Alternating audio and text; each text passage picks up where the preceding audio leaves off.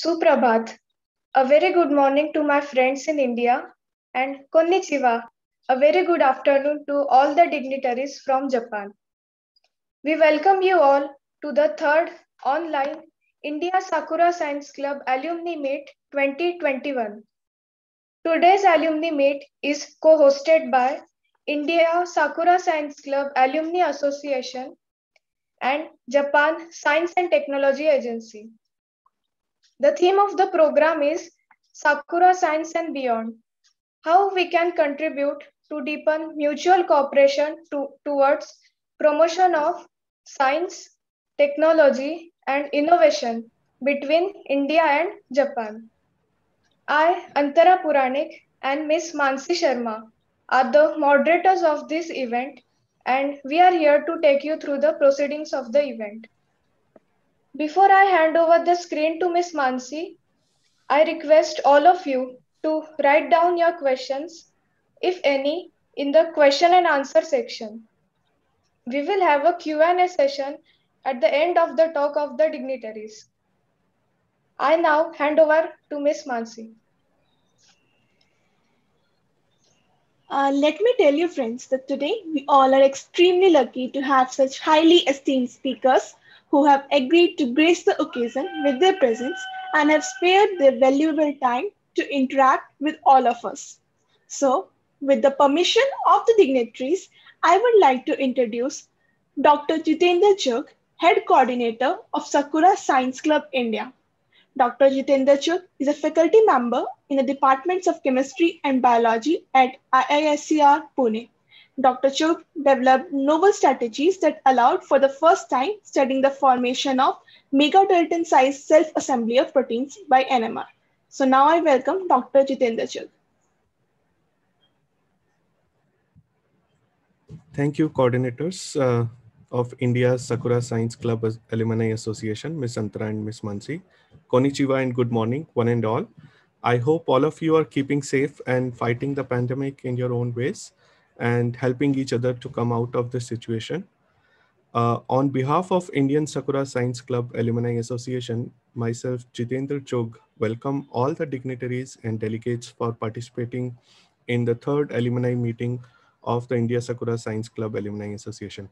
Honorable Mr. Hiroaki, Member, House of Representatives, Japan, His Excellency Mr. Suzuki Satoshi, Ambassador of Japan in India, His Excellency Mr. Sanjay Kumar Verma, Ambassador of India in Japan, Mr. Hiroaki, Senior Deputy Minister of Education, Culture, Sports, Science and Technology, Minister of Education, Culture, Sports, Science and Technology, Japan, Dr. Sanjay Mishra, Advisor and Head Inspire Division, Department of Science and Technology, Ministry of Science and Technology, India, our most valued invited guests, distinguished speakers, and friends. Our first alumni meeting was hosted at Embassy of Japan in India organized by Japan Science and Technology Agency in 2018. And second meeting was hosted at IIT Delhi, jointly organized by Indian Sakura Science Club Alumni Association and Japan Science and Technology Agency in 2020.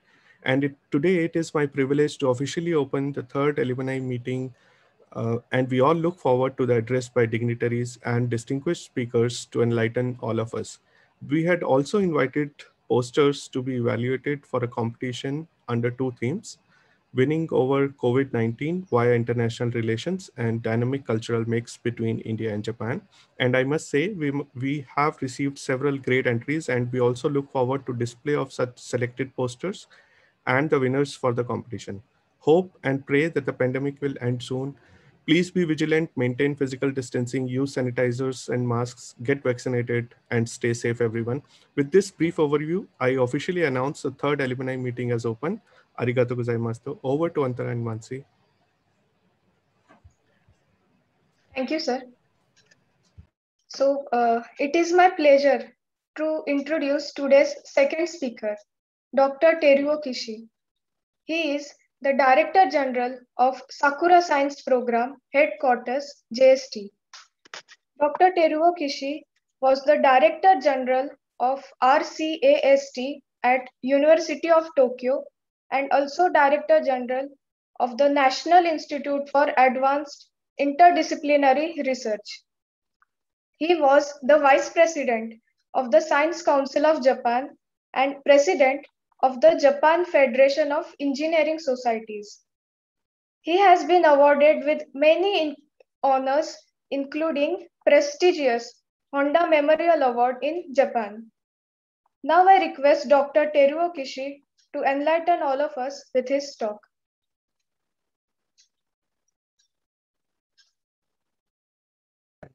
Hello everyone. My name is Kishi Teruo. Family name is Kishi. I am in charge of the entire Sakura Science program at JST since April of this year. The Sakura Science program is a program to invite talented young people from all over the world to Japan for a short period of time. And through getting to know Japan's science and technology and culture, it expands the global network of exchange and also help all of you make great strides in your future career. This program started in 2014 and has invited more than 33,000 people up to today. From April this year, we'll make some reforms, such as expanding the target country to the whole world. However, we assure you that the relationship with the 41 eligible countries and regions so far, including India, will never shrink.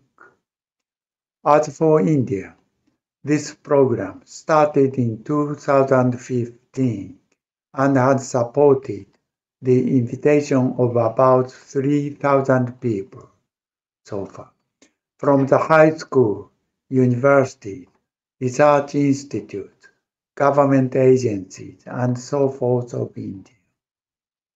Among them, about 1,200 of them are the excellent high school students, teachers, researchers, and government officials that were invited directly by JST itself as receiving organization. As part of such direct invitation programs, JST invited in 2019 and 2021 about 50 young researchers in total from top universities of India, such as Indian Institute of Technology, Indian Institute of Science Education and Research, Indian Institute of Science, National Institute of Technology, and so forth. Each time, we organized India-Japan University exchange meeting at JST, and they met the researchers of Japan to further promote academic cooperation and collaboration. Now, considering the importance of the relationship between Japan and India, as well as the high potential of India in science and technology, I would like to invite more people from India by our program. So please tell your friends and colleagues about the Sakura Science program. The development of science and technology in India has been remarkable in recent years, and we recognize that India is already leading the world in some fields, and we are sure that India will become one of the most advanced countries in science and technologies in near future. Until last year, I, as an advisor of science and technology to the Minister for Foreign Affairs, have built relationships of trust with leaders of science and technology around the globe. I have been thinking about what can be and must be done in the field of science and technology in particular, in order to realize the SDGs of the United Nations. What I got from such experience is that the basic goal of our activities is building relationships of trust and deepening mutual understanding through interactions of people. I am confident that the Sakura Science Program is making some significant contribution to Japan, India, and even to the world in this regard.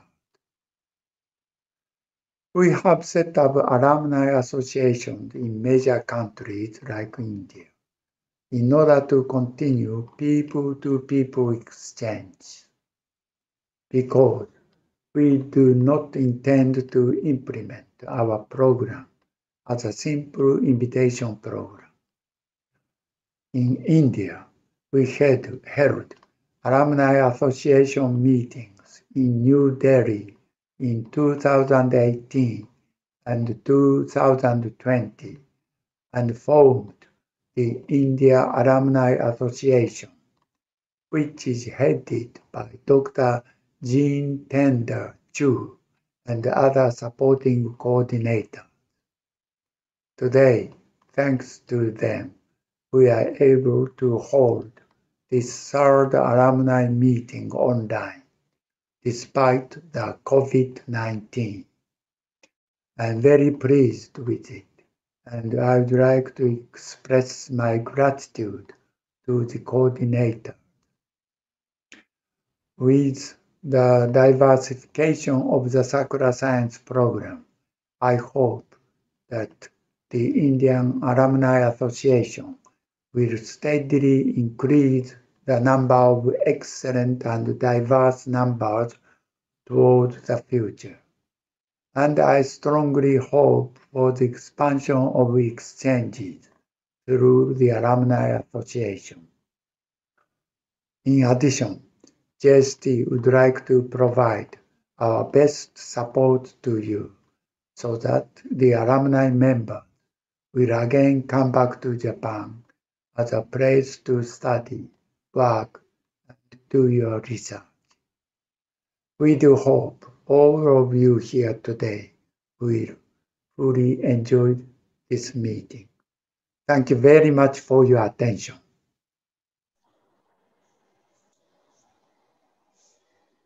Thank you, Dr. Kishi, for your motivating words. Now, I would like to introduce to you all Mr. Hosoda Hiroyuki. Honorable Mr. Hiroyuki Hosoda is a member of House of Representatives of Japan. He worked at the Ministry of International Trade and Industry, Japan, and was elected the Chief Cabinet Secretary of Japan in 2004. Honorable Mr. Hosoda has been the Chairperson, General Counsel, LDP, and Diet Affairs Committee, LDP. Now, I would like to request Mr. Hiroyuki Hosoda to come and grace us with his words.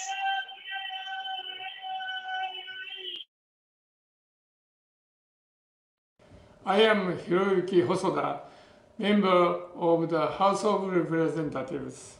As a president of the Japan-India Parliamentarians Friendship League, I would like to offer a congratulatory message to the participants of today.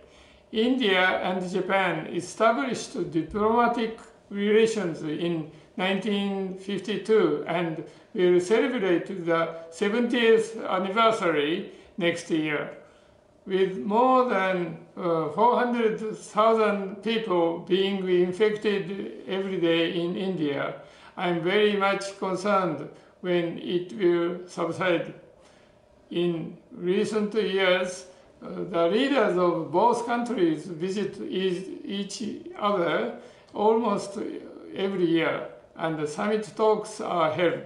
Now, both countries are one of the most important political and economic partners for each other. In 2016, I myself visited India as the leader of the Japan-India Parliamentary Friendship League mission and met Prime Minister Modi. At that time, we discussed the need for further development of India-Japan relations, especially in the fields of economy concerned on infrastructure development, such as the Shinkansen high-speed railway projects and exchange of people as well. Among our things, other things, cooperation in the field of education, science, and technology is a key element. Many important projects are underway. It's a common understanding that exchange of students, researchers, faculty members in particular is the core of the Japan-India partnership. The fact that the Sakura science program has brought about 3,000 young people from India to Japan so far is very significant, and it was often referred to in the joint statements of the Prime Ministers of India and Japan. I have heard this Sakura Science Alumni meeting has been held in every year, and this meeting was good for promoting communication among the members. Though this year's meeting is held online because of COVID-19, I believe this meeting would be useful for your future life and mutual understanding. This program provides a good opportunity for more and more Indian people to visit and experience Japan. It also offers a very important opportunity for the globalization of Japanese students, teachers, and faculty members who receive them. Since last year, due to COVID-19, cross-border traffic and exchange of people have been almost completely stopped. It is very unfortunate that the students who enrolled in Japanese universities cannot come to Japan to study. I will do my best to support them from the political side, so that the situation will normalize soon and young people from all over the world can enter Japan to study. Since exchanges and interactions between people and the foundation of national development and cooperation between countries, I believe they must be continued despite the various difficulties. I know that even these days, the Sakura Science Program continues to promote cross-border exchange programs online. The Japan-India Parliamentarians Friendship League will strongly support such programs and activities. I will try my best for further promote such exchanges between the two countries, and I sincerely hope that you, as a bridge between India and Japan, will also join hands towards the same goal. Thank you very much.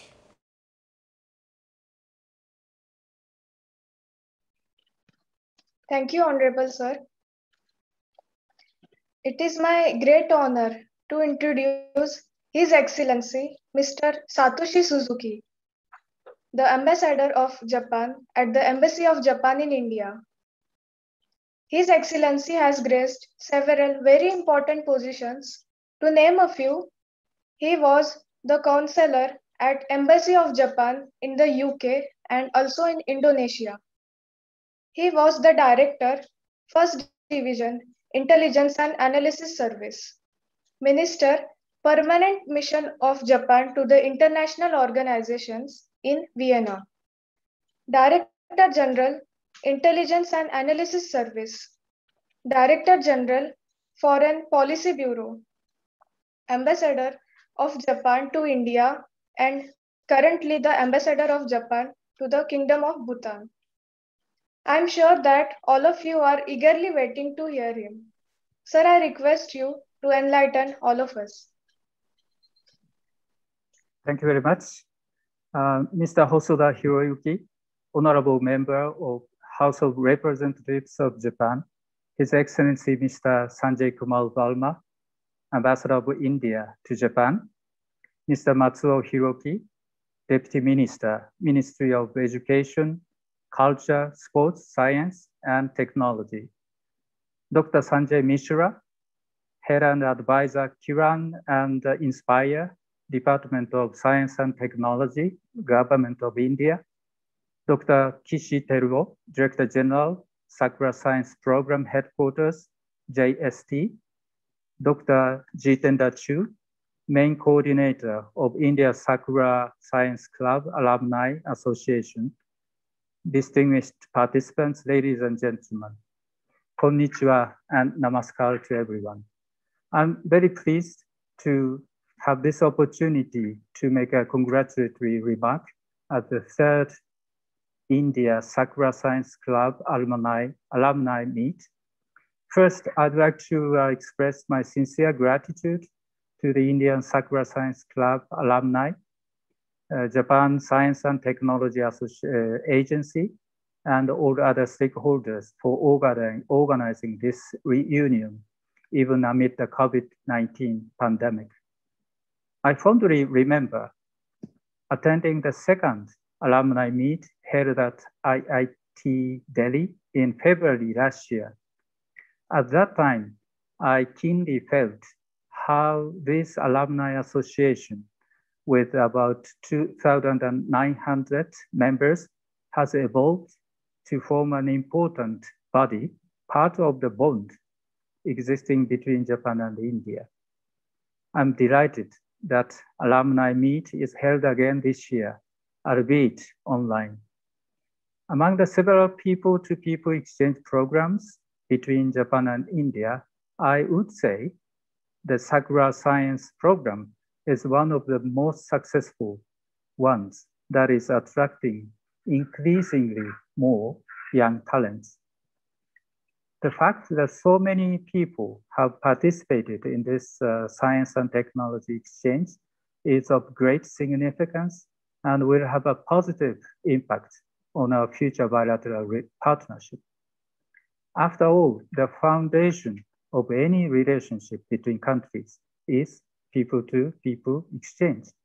That is why when Prime Minister Suga and Prime Minister Modi spoke over the phone recently earlier March, they concurred to further promote exchanges between our peoples so that the Japan-India special strategic and global partnership will be further elevated. Exchange of scientific talents have additional benefits to the development of our two countries. When scientists of Japan and India come to know each other and engage with each other, they can together create new knowledge and technology. The Sakura Science Program provides the first step for this to happen. I therefore have high expectations for the 2,900 young Indian scientists who have visited Japan over the past 6 years with their deep knowledge about science, technology, and culture in Japan. Unfortunately, due to COVID-19, no one could visit Japan under this program last year. However, I want to commend ourselves for making the best out of this condition that we are presented with by utilizing virtual online exchanges to keep up the interactions among young scientists of our two countries. There have been many activities such as online interactions between high school students and online seminars about studying in Japanese universities that were conducted over the course of the past year. I believe that all these efforts are sowing the seeds of blossoming of actual people-to-people exchanges once we overcome the COVID-19 pandemic. At today's reunion, I'm told that there will be a lecture on research cooperation between Japan and India, and an introduction to studying and working in Japan. I hope that today's reunion will serve to rekindle the experiences and the connections you gained during your stay in Japan. I'm also hoping that it will provide some useful hints and ideas for all of you to be active in Japan or to stay connected to Japan. Currently, Japan is making efforts to accept more foreign students from India and around the world. There are various scholarships offered by both the government and the private sector, including the government-sponsored international student program. Efforts are also being made to invite excellent researchers to Japan. I hope that you and those around you will be able to make use of these programs to study, work, and conduct research in Japan after this pandemic. In closing, I wish for a very successful and fruitful outcome of today's reunion and further success of the Sakura Science Program. Thank you very much.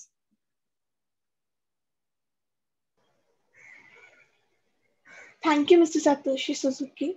Now, I would like to welcome His Excellency, Mr. Sanjay Kumar Verma.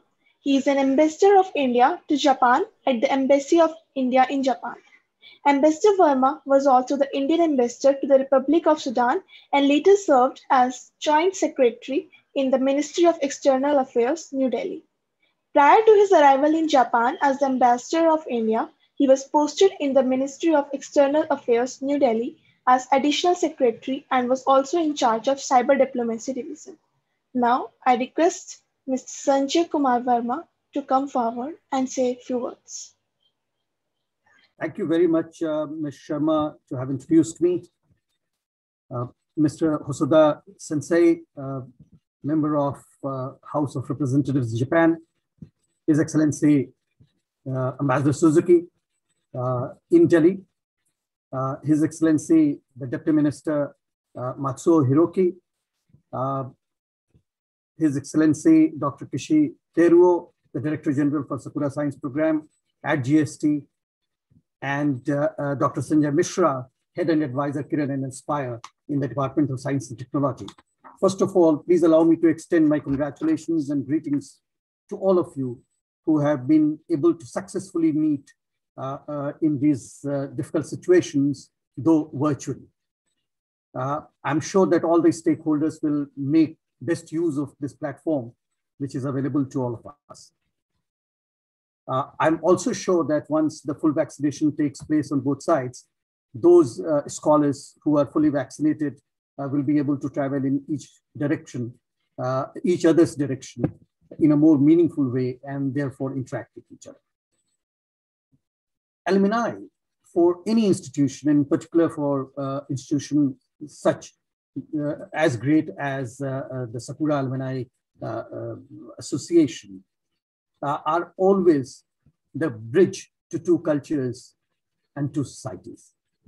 You are eyes and ears of the two governments in order to measure up the success in science and technology international cooperation policies. I'm very glad to see that 3,000 of you have been able to connect to each other, and which really speaks a lot about the success of this particular program. My congratulations go to all of them who had conceived this program and then would have taken it forward. When we talk of India-Japan science and technology partnership, since all of you have been connected for some time, so I'm not going to go into the details of what has been done, but I would rather focus on what could more be done. And when I talk of that, the first thing which comes to my mind is disruptive technologies. How are we going to deal with the world which is at the moment engulfed with disruptive technologies, and it is going to be further intensified through the use of disruptive technologies everywhere, which means that the decision-making time will be less. The kind of decision which has to be taken has to be more appropriate. The shelf life of technologies will be less. So all these things will have to be considered by you who are at the forefront of science and technology in its implementation, and then suggest to the policymakers as to what best can serve science and technology. In this direction, I would like to mention three main concepts. One is co-innovation. Now, what is co-innovation? Co-innovation is to understand the problem of the societies, the larger problems, sit together, discuss, debate, and come out with an innovative idea as a solution. Once you have that idea developed, then go to the second phase, which is co-creation. So use that idea and create a solution. When you create that solution, there is a need to measure out that solution vis-a-vis the real world and see if the solution is successful. If not, tweak it again and make it more successful, realistic to the ecosystem you live in. And the third and the final phase is co-production. Once the solution has already been tested out, it has been found to be successful, take this product out, whether it is service or physical product, take this product out and start producing it using industry as your additional stakeholder. Once we are able to do that, only then we can beneficially say that we have mutually achieved something through this kind of an interaction, participation, and indeed discussion. I'm very glad to see that digital mode is working fine and all of you are able to get together, but don't let it be once a year interaction. If there is a possibility, form small committees focusing on certain areas, and these committees could meet intersessionally in a year. I'm sure that there could be 20, 30 such subcommittees on different areas of interest of the two countries as far as science and technology is concerned. And they can keep meeting intersessionally within the year. And when we'll meet the next time, all these subcommittees are able to present their reports as to what all they did discuss, and if they come out with new innovative solutions during those discussions, which could then be taken forward by the two governments. Next year is going to be the 70th anniversary of the establishment of India-Japan diplomatic relationship. It was established in 1952. Can we look through this platform, one or two indicative items to commemorate the 70th anniversary from the point of view of science and technology and the point of view of bridge that you are between the two societies and the two cultures. Most of you would know that the intensity of interaction between India and Japan in science and technology at the government and institutional level have been quite good, except for the COVID period where we had not been able to do much physically, but yet there had been a lot of interactions over the digital mode. And through that, we have been able to achieve a lot of convergence of ideas in cyber physical space, in IoT, in artificial intelligence, big data analytics, robotics, quantum computing, nanotechnology, and similar fields. These fields which I named, we had specifically conducted seminars of scientists and policymakers of the two countries. And I'm glad to tell you that each of these seminars or symposia was attended by not less than 100 scientists from each side. So it was a great success. And I'm looking forward to getting their input and feedback for taking these areas forward. Thank you very much for listening to me. And I wish all the success for your deliberations. I hope that you'll be able to suggest the two governments something to carry forward as new ideas, or those existing ideas where we need to deepen our understanding, relationship, and policy making more. Thanks once again, everyone. Wish you all the best. Stay safe.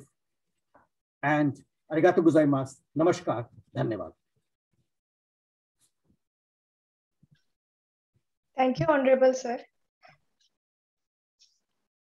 Honorable Mr. Matsuo Hiroki is the Senior Deputy Minister of Education, Culture, Sports, Science and Technology in the Ministry of Education, Culture, Sports, Science and Technology, that is MEXT, Japan. Now I request Mr. Matsuo Hiroki to enlighten us.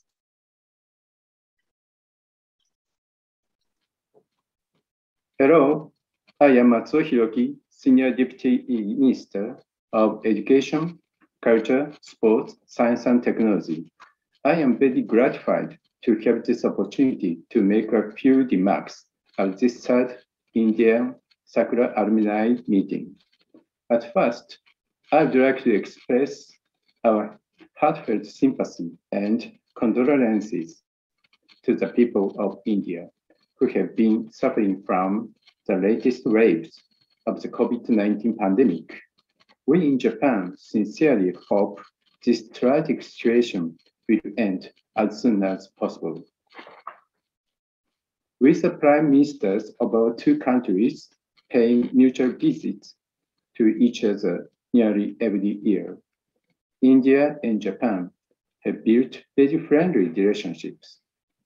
As a quadrilateral meeting held this March between the leaders of the United States, Australia, India, and Japan, the leaders shared our democratic values and confirmed the strength of cooperation for dealing with the defining challenges of our times as members of Quad. At MEXT as well, we have been committed to strengthen our ties through cooperation and person-to-person exchange in the fields of education and science and technology.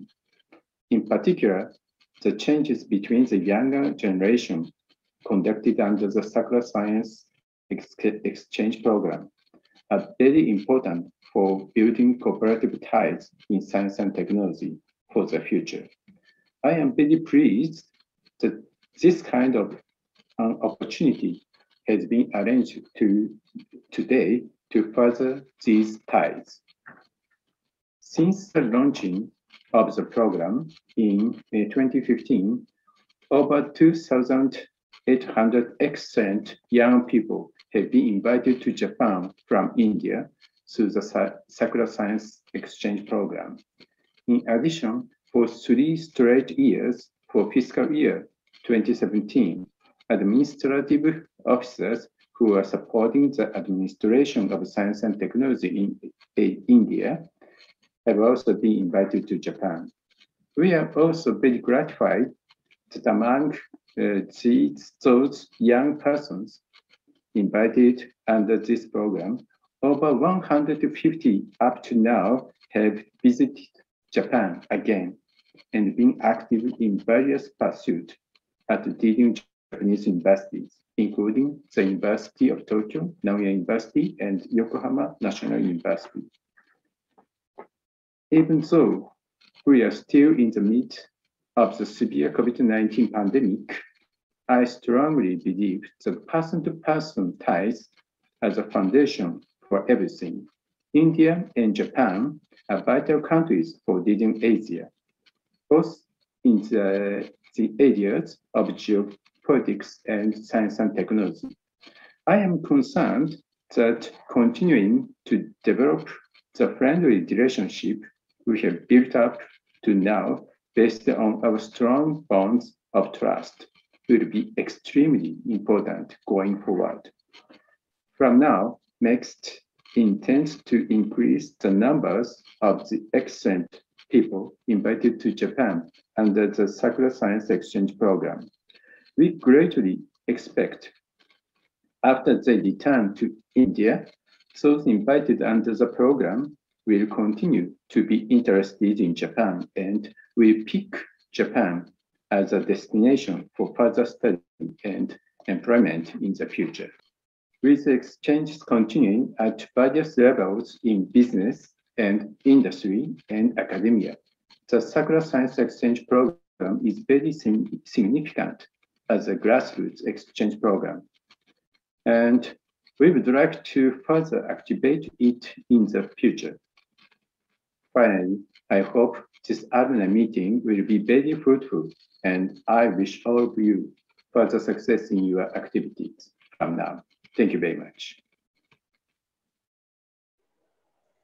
Thank you, Mr. Hiroaki. Now, I would like to invite Dr. Sanjay Mishra. He is Head and Advisor, Kiran and Inspire, Department of Science and Technology, Government of India. Presently, he is Advisor, Scientist, Department of Science and Technology, Government of India, and deals with policy, grant management, science and technology, policy planning, technology development support, etc. Starting from 2015, DST has selected and dispatched about 60 excellent students to Japan every year for Sakura Science High School program.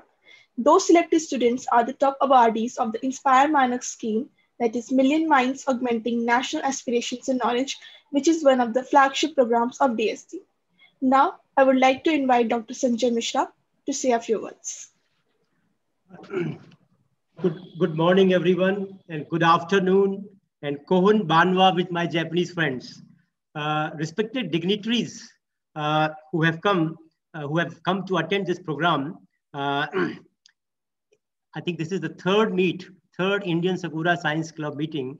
And I'm very happy because I think I have attended all the two. The first meeting which held in 2019 in the Japanese embassy in the Delhi.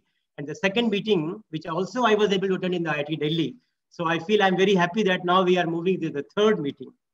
So first of all, I would like to congratulate and thanks on behalf of the department to the government of Japan and GST who thought of this program, the Sakura Science program, which I believe is now bringing the fruits and now coming in a big way, especially for countries like India, where we have already sent about 3,000 plus students, right, from school students, college students, who have benefited from the program. So this is thanks to the government and GST for the wonderful work which they have been doing. Now, on behalf of the Department of Science and Technology, as already pointed out, we have been participating through Inspire Manak program, where we have been sending about 60 students every year under Sakura Science program. And this is just a confirmation that those students who are being sponsored under the Inspire Manak program, the visit under the Sakura Science program is very, very beneficial. When they come back, we have got the testimonies. They have got a different perspective about the science and technology.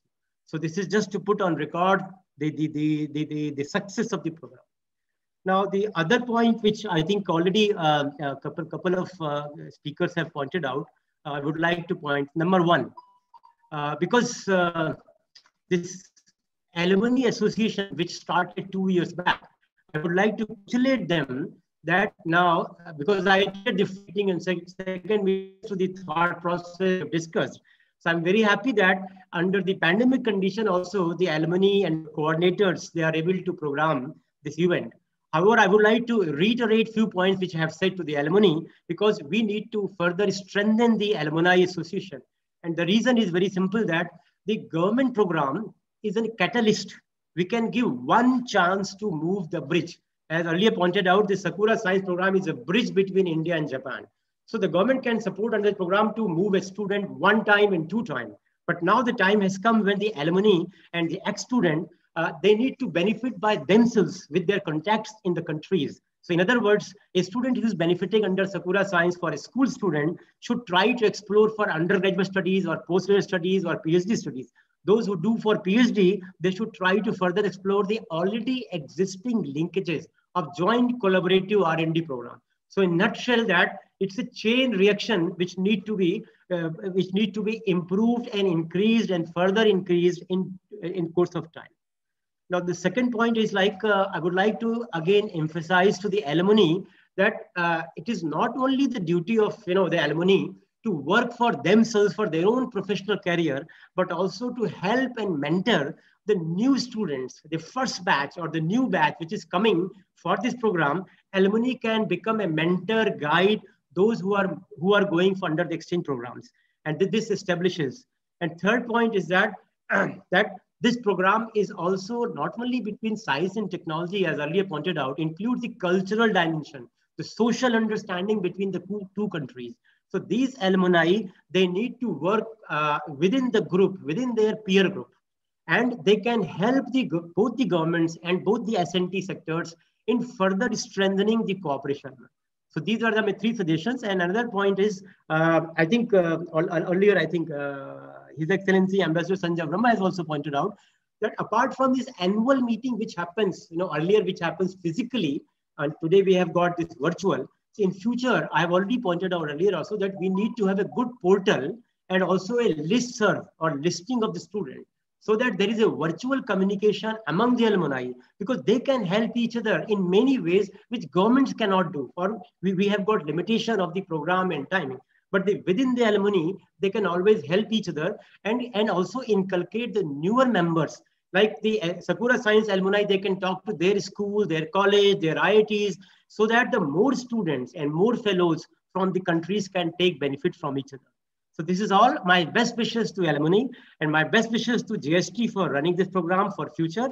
And on behalf of the Department of Science and Technology, Government of India, I would like to reassure and reconfirm full support for the program in future, which is visible. I think I must point out at this point that last year, in the meeting between the DST and GST and JST, there was suggestion that we should also invite some Japanese student to India.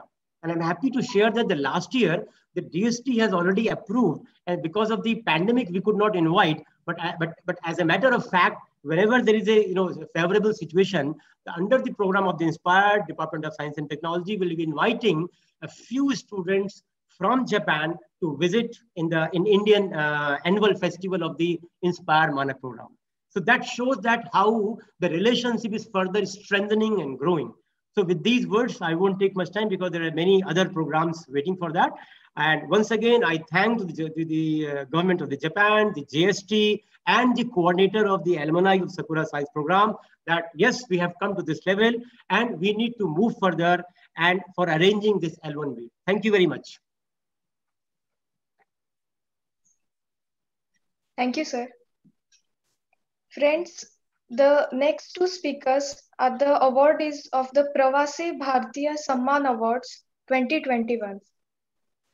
Professor Muralidhar Miryala is a member of Board of Counselor and professor at Shibaura Institute of Technology, Japan. Dr. Miryala has been the recipient of several prestigious awards. To name a few, Amity Global Academic Excellence Award in 2017, SIT Excellent Education Award in 2019, Best Faculty Award in 2021, and Pravasi Bharatiya Samman Award in 2021. Now I invite Professor Muralidhar Miryala. Sir, please. Thank you, Puranik. Can you hear me? Yes, sir. Yes. Okay, thank you. Good morning, good afternoon, ladies and gentlemen. This is Professor Miryala from Shibaura Institute of Technology. First of all, I would like to thank Sakura Science Organizers and JST, Japan Science and Technology, for providing me a valuable opportunity to deliver a special lecture in 3rd Indian Sakura Science Club Alumni Meet 2021.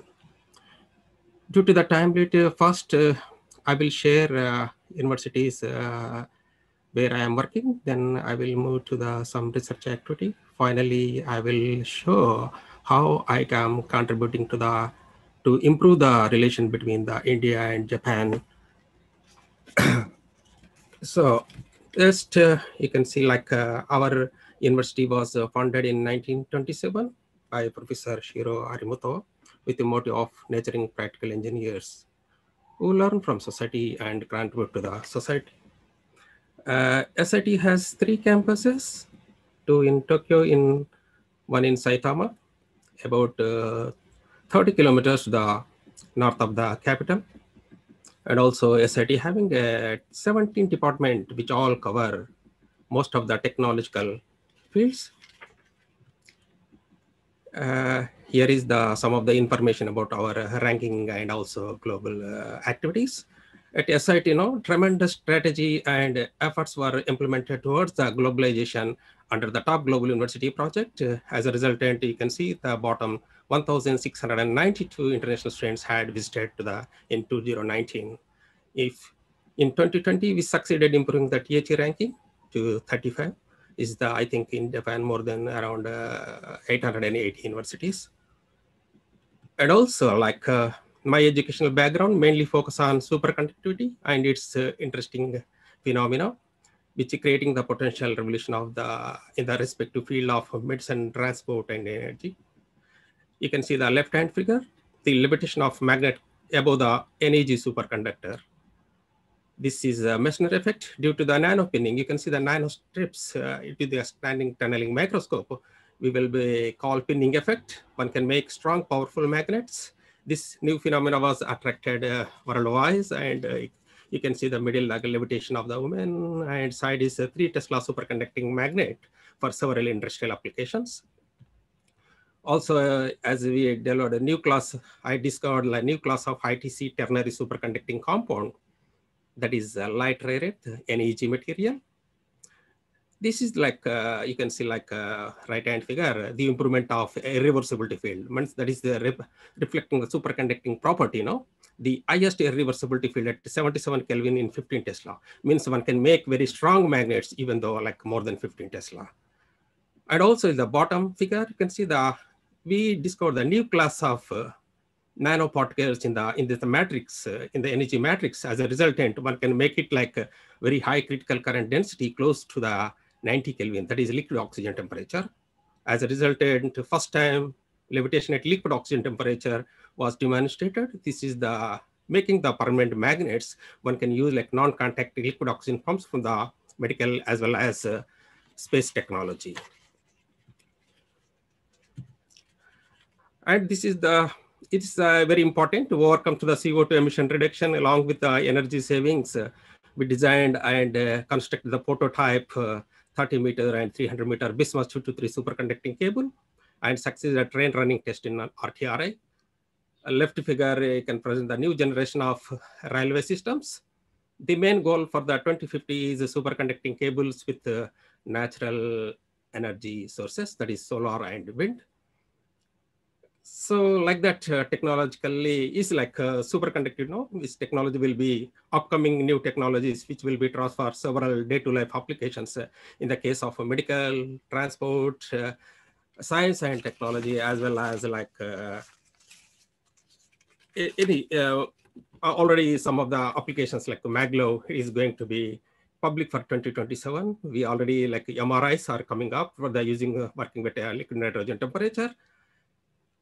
So it's a very wonderful research work is going in Japan. Anyone interested in the Alumni, please visit to SIT as well as any part of the Japan. This I will move to what we are doing. They have to work in order to attract talented students from India. We made several smart programs to foster the collaboration between the various prestigious institutions in India. You can see, I made it a lot of collaborations from at SIT. This is several programs like a PhD Innovative Program, Sakura Science Program, Advanced Project-Based Learning Program, International High School Internship Program, Global Project-Based Learning. This all of programs to invite especially Indian students. I made it. Here is the Sakura Science Program. Of course, Sakura Science is going to funding for these programs. This program is mainly to someone come to the SIT. We are going to do within 7 years, so systematic, cultural activities, robotic workshops, field trips, final presentation. Like that, we are making so systematic. This like that, where we invited more than 10 batch of universities, like from India, several south and north, east and west. Like we are inviting several parts of the country. And is like one more interesting is like APBL, Advanced Project-Based Learning. This is the 2 weeks research-based program. It's collaborative research between the different universities, improve the scientific and technological visibility at the SIT. 2019, we successfully invited 5 universities at a time, and we made it. This is the main idea to contribute the research outcome. You can see like the APBL program, after the program, like within 7 days program, we made it like 8 research contributions. And also like another interesting program is like a PhD innovative program. This SIT 3 years ago, we started an invitation to concept with our foreign partners universities. For example, we have to invite a PhD students innovative program. We selected like a pilot program from IIT Madras. Students from different countries, they can stay like 3 months. Then eventually they have to carry out SIT research laboratories and eventually publish the results in the journals. So this is the another program. In this program, within 3 years, we made it like 30 publications. Just I put it here, 23, even though including the science. So it's like a wonderful, up to date, no? Almost all are contributed. Each student contributed minimum one paper. This is another program. It's like GPBL. This is also similar to solve the challenge real world problems. It is like including our SIT students, but this is program is not restricted to publish the research paper, but they can overcome they can make it the teams and they can work together and they will be do so many activities in the future. This is the main, this is like an international high school internship program. This main idea to start this program is to globalize the Japanese university, schools and students. Actually, no, to promote the diversity in Japanese universities, to expand students in learning experience behind the traditional classroom. This program also like, I think 2019, more than 63 different nations, different students from the various nations are attended to take the part of this program. This program also more successful and very interesting. And I want to stress the people like alumni, like a global full-time program at SIT. Like we have started like 100% English programs, IGP. This is the bachelor program. The second one is like a global course of engineering science. That is the master program. Anyone can attend. This is also full 100% English program. And also like a doctoral program, fully funded. This is a 3 years program. Anyone interested, please visit SIT and shorter program or long-term program. And also like we started like a GLC, Global Learning Commons, this platform which helps the assist foreign students to feel home and make friends at SIT. Many cultural programs will be conducted weekly basis. This right side, you can see the cost of living in Tokyo. This like Japanese yen, like $1,000. It is comparatively any other countries, it is very, very cheap. So I can say like to support the, if I can certainly appeal to all alumni of Sakura Science Program attendees to visit Japan, to visit Tokyo, especially Japan is like a highly technological oriented country, highly safe in the world, and also provide the large research grants and more freedom to the research. So I hope some of the alumni students will be attend in future in Japan as well as SIT. Thank you very much. Thank you, Professor Muralidhar. We have a few questions for you, which the participants have asked. I hope you can answer them. So one of the questions is, what is the admission procedure for PhD in SIT? This admission for PhD is twice a year. In this case, just you can submit the application form via internet. Everything is available in the website. In this program now, we will fully funded like $1,500 per month if they are selected. And also we will be guide to the local accommodation. we have a team of international batches, so they can do all the help from them. Okay. The next question is there any super advantage of superconductivity economically? Yeah, of course, because no, it's like if you are thinking like an MRI, magnetic resonance, and during the pandemic, no, everybody is scanning their data analysis, no. In that case, like when you use like high TC superconducting magnets, it is the more cheap, damn cheap compared to the low TC magnets. And also due to the low resistance, almost all resistance is zero. In the future, DC superconducting cable will be a crucial role because in the economical, no, in the worldwide, almost all energy resources going to end. So in that case, solar or wind we have to be dependent. In that case, this superconducting cable will be transport the energy without any loss. So I think it's like superconducting technology will be one of the crucial role.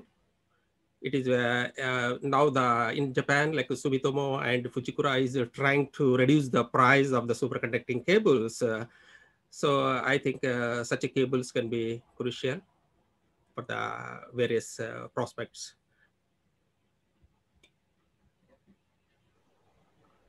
I guess the next questions are all about getting admission into SIT and the admission procedure. So I can say that you can find all those details on the website. Yes. Okay. All are in the website, and also it is everything in English. Okay. So moving on, thank you, Mr. Muralidhar.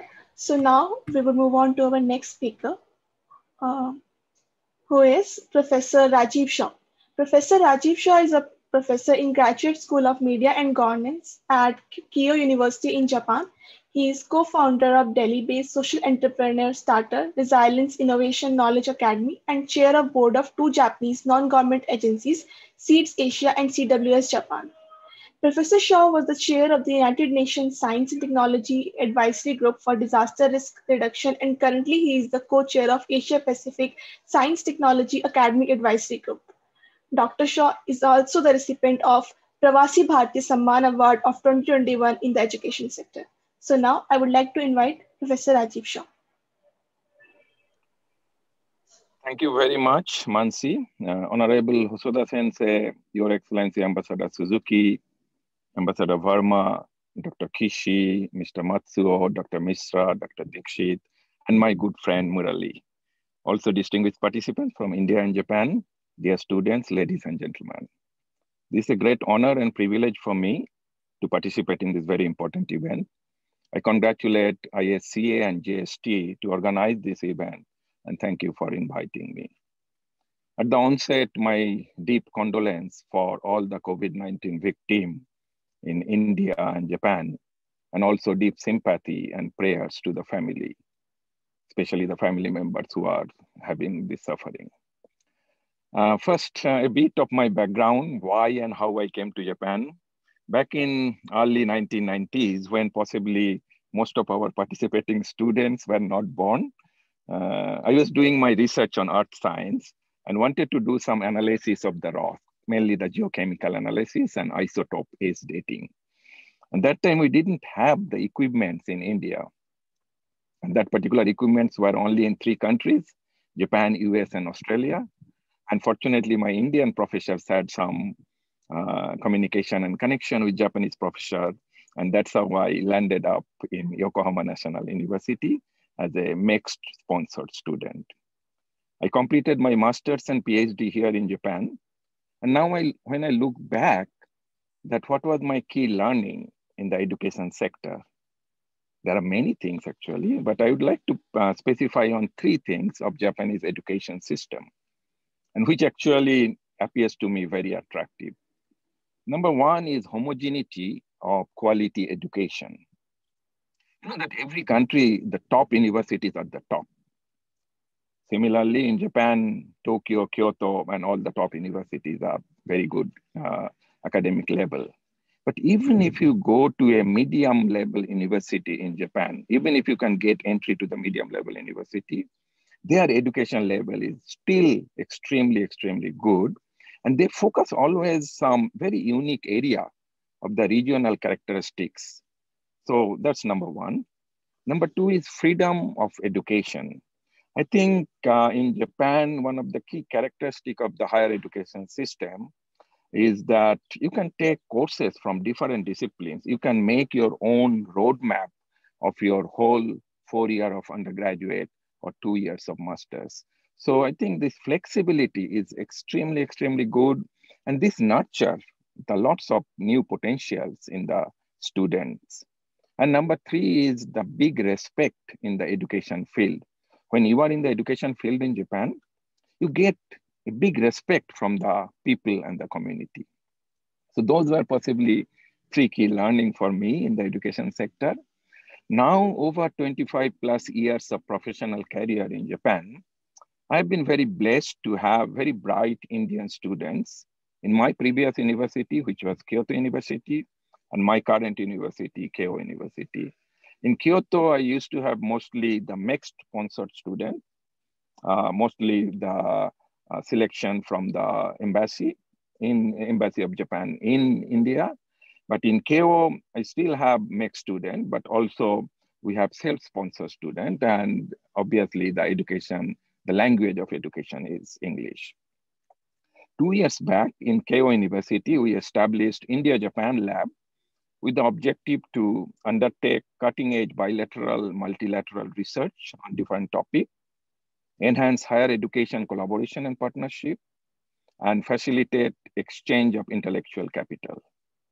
The lab collectively addresses, analyzes, learn, and nurture the issues related to India and Japan and beyond to make it relevant to the global communities.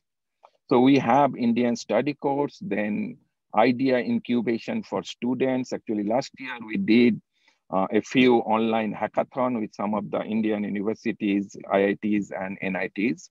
We have the internship program and also linked to many Japanese universities, especially for the internship program.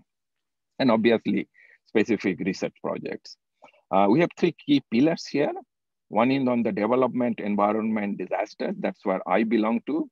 Then we have another very strong pillar of emerging technologies. Ambassador Verma has pointed out about that, the innovation and emerging technology and how that important pillar can actually bring these two countries together. We have some professors who are like the leading edge expert on AI, drone, IoT, 5G, also leading the digital transformation in Japan. And the third one is on the culture, yoga, music. So we are working with several IITs like Roorkee, Hyderabad, Guwahati, NITs like Nagpur, Durgapur, Indian Institute of Science, then some other universities like BHU, Madras universities, and so on. In this India-Japan laboratory, we aim to have a blended mix of Indian and Japanese talents for exploring different types of job opportunity. And that's very important, both in Japan as well as in India. Some are in academic sector, some in the private sector, and some also as the entrepreneurship development to form the startup. We have very specific startup grant from the university where the university student and faculty, they can do some sort of disruptive new ideas and so on. You know that many of you possibly know this word called jugaad, which is in Hindi word for innovative mix of improvised solution. I think jugaad innovation is one of the key strengths of Indian student, as well as the Indian startup. And to me, I always think that if this jugaad innovation can be linked to the Japanese culture of, we call omotenashi, which is a Japanese word of quality of service. And another very important word, which is kaizen, that means the quality control, which makes actually this made in Japan brand. So you keep on checking the detailing of any product, and there cannot be a better mix. So this, remember these three key words, jugaad, omotenashi, and kaizen. And if we can have a balanced mix of these three words, I think we can possibly make a new revolution of innovation in different sectors, not only for our two countries, but I think to the global community. And to me, That's the reason precisely why you need to come to Japan, why you need to study here, why Japanese students also need to go to India. And earlier, our colleague from DST has also pointed out that there is a new scheme DST is starting. So I really congratulate DST for doing that. I also hope that Japanese students get more interest to India and try to understand this Jugaad innovation concept. You know that from India, on an average, around 100,000 per year, the students are going to US. 10,000 students go to Germany and also to China. But in Japan, I think it's still a few hundred, like in the range of 1,400, 1,600. And most of the students who go to US possibly go for a job prospect. But I think with our joint collaboration between India and Japan in different sectors, the job market, both in Japan as well as in India, is expanding. And that's possibly another reason why you should come and study, work in Japanese firm, work in Indian firm, and try to contribute for this India-Japan collaboration as well as to the global community. I will very much look forward to see several of you in near future in Japan. And thank you very much once again for listening to me. Thank you and namaskar. Thank you, sir. To all the participants, because of time limitation, we cannot take questions in this session. Your questions will be answered via email. So the next speaker, Professor Hiroaki Wagatsuma, is Associate Professor, Department of Human Intelligence System, Kyushu Institute of Technology. His areas of specialization are non-linear dynamics, emergent intelligence, robotics, computational neuroscience, sport biomechanics, and rehabilitation support. Professor Hiroaki has received his PhD from Tokyo Denki University, Japan. He has a research experience on brain-inspired systems and mathematical analysis of associative memory of artificial neural networks. Now I request Dr. Hiroaki Wagatsuma to enlighten us with his talk. Hi, can you hear me? Yes, sir. Just a moment.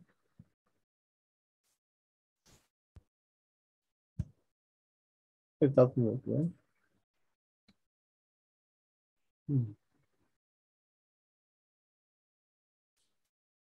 I'm sorry.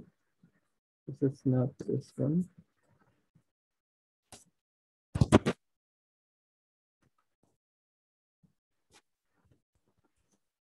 So I'm coming. I'm the. Just a moment. It's a bit troublesome.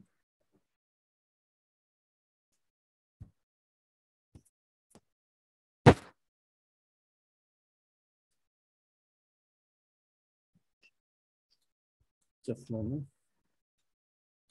Okay, sorry, Bertie. I have a trouble on the computer. Could you change the speaker? And next person.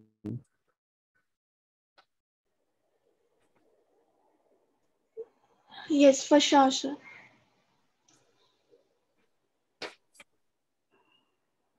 Now, I would like to invite Dr. Manish Biyani.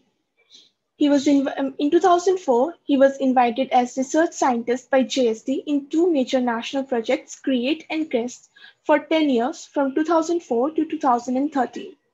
In India, Dr. Biyani serves as a founding director of Biyani Group of Colleges and Biyani Biosolutions Private Limited. Dr. Biyani is the recipient of numerous prestigious awards, with the most representative being 2006 JBOUP Award from International Union of Biochemistry and Molecular Biology, and 2012 the Photopolymer Science and Technology Award from Photopolymer Society, Japan.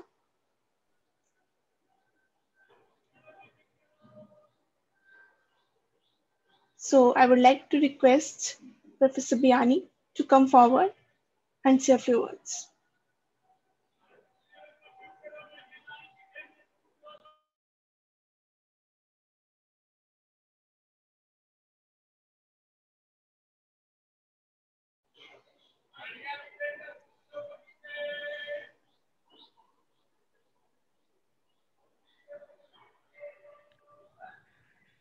Is it audible now? Yes, you're audible, sir. And the slides is okay? Yes.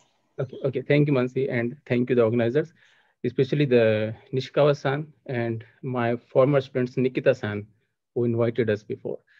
And I also convey my greetings to Her Excellency Sanjay Kumar Verma, Her Excellency Suzuki Satoshi, and people from ministries, Hiroaki, Dr. Temo, and Dr. Sanjay Mishra. And of course, my friend, Professor Miryala and Professor Rajib. I think it is wonderful, a chance to share my experience and knowledge with all the alumni, which is coming from India to participate in this Sakura Science, very important programs. Actually, for me, the Sakura Science is indeed a unique name, which Japan has started because, Sakura, which comes only once in a year, and it lasts only for 1 week. So we call Sakura as a hope. So if we can create a hope in a year, maybe I think the year can be very productive for the rest of the time. So for this, I think Sakura is very important. In this today, third annual meet, I want to convey some message with my experience that how we can pick a need and a seed, that the matching between need and seed is very important. So we can make a very productive Sakura Science activity in future. Especially to how we can nurture the intellectual tough human resources and how we can initiate the matching between the bilateral activity between both the countries. And the key point for me, I think, is the cross appointment. If you are involved in both places, you can do better. Like what I'm doing, that I have positions in India and also in Japan, in JIST. So by utilizing these two responsibilities, we can make a better involvement in such activities. So if I give my example like that, how I inspired, because I count myself as a Sakura intern before the Sakura started actually. So after completing the graduation in India in science and pharmacy, I selected Japan to come in 1998 to learn some biotechnology. But in that time, I think Japan was one of the country where we can see the very high quality biotechnology and renowned biotechnology. So I selected Japan to come and learn the biotechnology. So first time I came in Japan in 98. And then I of course, I was the MEXT scholar from my town, and I completed my master and PhD in Saitama University in Japan. And during that time, actually, during my master and PhD course, that was the first lesson I learned in Japan, that is an attitude of gratitude. That how we can learn and how we can give the society, can be thankful to our society. Actually, after 2004, I got a chance to visit Cambridge, this MRC laboratory in Cambridge for postdoc fellowship, but I declined and I selected to stay in Japan and to continue my bilateral activities in Japan. So that was one of my motivation, that how I continued my activity in Japan. So you can see here that the career build-up which I had in both the country, in India and Japan, trying to maintain the activity in both the part, like as a faculty members or as a company members, and then trying to merge many universities which can contribute joint activity in the both the countries and many industries. So by this actually, although I have a multiple fields area in my journey career, but what is important for bilateral activities, that whatever experience you have has to be transformed in the society. And this I learned actually while my staying in Japan, that we should not just try to find the user for our research, but actually we need to find the research for our user. And for that, actually, I engaged in development of 2 startups in both the countries. So one is the biosolution in India and another is the bioseed in Japan. So we came with the idea that how our research can be transformed for the immediate need in our society. And that's why, so first need which I picked in 2015 was how we can overcome this problem of heavy metal toxicity in our groundwater. In recent last 6 years, I think we had seen many outbreaks in India, which comes only because of the heavy metal contamination in the groundwater. Like in 2015, 17, 18, 19, and 20, there are several cases. And one of the very recent cases in one of the town in south of India, that many people within a week, and within 1 week, has injured kidney failure and many other epilepsies. So these diseases all are coming because of some contamination in the drinking water. So here we came for a solution, that how we can find a solution, because till now the testing is happening in the laboratories. It takes a time, it takes time, cost, and it is not easy to do the testing everywhere. So we came here an idea that we converted the conventional 3 electrode chemistry into the screen printing technology, and we develop a portable device that can be bring anywhere. It doesn't cost much, and it can detect the heavy metals in just a couple of minutes, and we can trace the alarm. So this is something what we developed for the need of India, and we took this device in the field, and we got the signals that some area in our state of Rajasthan has highly alarming about the contamination of lead. So this is one of the issue we also surveyed. Then next, how we can remove these heavy metals from the water. So we collaborated in one of the company in Japan, and using the geolite materials, we could able to make some filter that can easily trace these heavy metals. This is a filter which cannot remove the good minerals, but can trace the heavy metals. So this such type of filter technology, or I think it can be smart technology, it can be installed anywhere, and it can be utilized anywhere. So by using those technology, like you can see here in this video, that in this small cap, we have the filter, and this dye, which is already involved in this water, can be traced out, can be removed from this filter. So this is how it's maybe you can see that when we try to filter the water from this bottle, you can see that it will be very clean now. So this is way that how we can utilize the smart solution, especially some smart materials that can be used to filter out this trace heavy metal contamination. Then the second need that I picked actually recently after this COVID area, that how we can develop a lab-free robust testing system, because till now the COVID testing is occurring only in the laboratories. So how we can develop a system which can be done anywhere without a laboratory. So now we are coming with a new approach with Japanese companies and some collaborators in Kyoto University, that we are making a robot. In this robot, we can feed 100 samples at a time, and within 30 minutes, we can get the results. So this is a very mobile and automated robot that can be utilize our some high sensor technology and can do the COVID testing anywhere without of any laboratories. Then the third need, which I picked in 2-year web, that how Indians can help one of the need in Japan, that the Japan is aging country. So in 2019, we made an agreement with Well Group. Well Group is one of the very famous society in Kansai region, which operate more than 34 medical and nursing facilities. So we are preparing our nursing students, and these students can come to Japan and can actually, few already have selected, and they are about to come to Japan in this program. So once they are coming here, they can help what the Japan need. So such type of need and what we have, the seed technology in both the country, if we can match these two together, I think we can make a better Sakura science, what we call the Sakura science and beyond. So actually what I said, because I have involved almost more than 15 years in such programs. The first program which we organized in Tokyo University in 2007. And then continuously we are inviting the students at 8, 11, and 12. And so all the students who are coming and becoming part of Sakura Science or some exchange programs can be available sort to continue these activities. So I'm very proud that 77 students till now has been visited under our programs. And I can see Ms. Nikita-san, who is already here. So she already engaged in our how to make the activity in this alumni. And I'm very happy to see her role.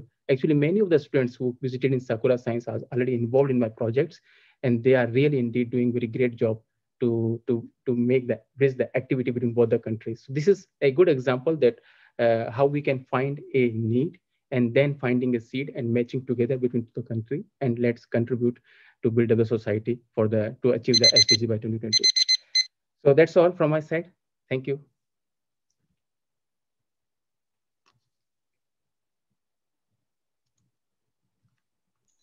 Thank you, sir.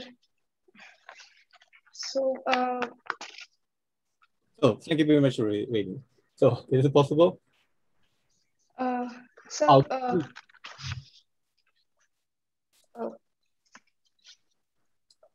Professor Hiroaki Wagatsuma, sir. Now, can I share the screen?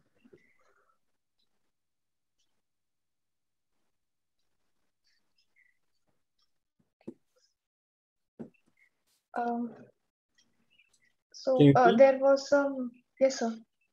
Yes. There was some technical difficulty. So now we will have Professor Hiroaki Wagatsuma's talk.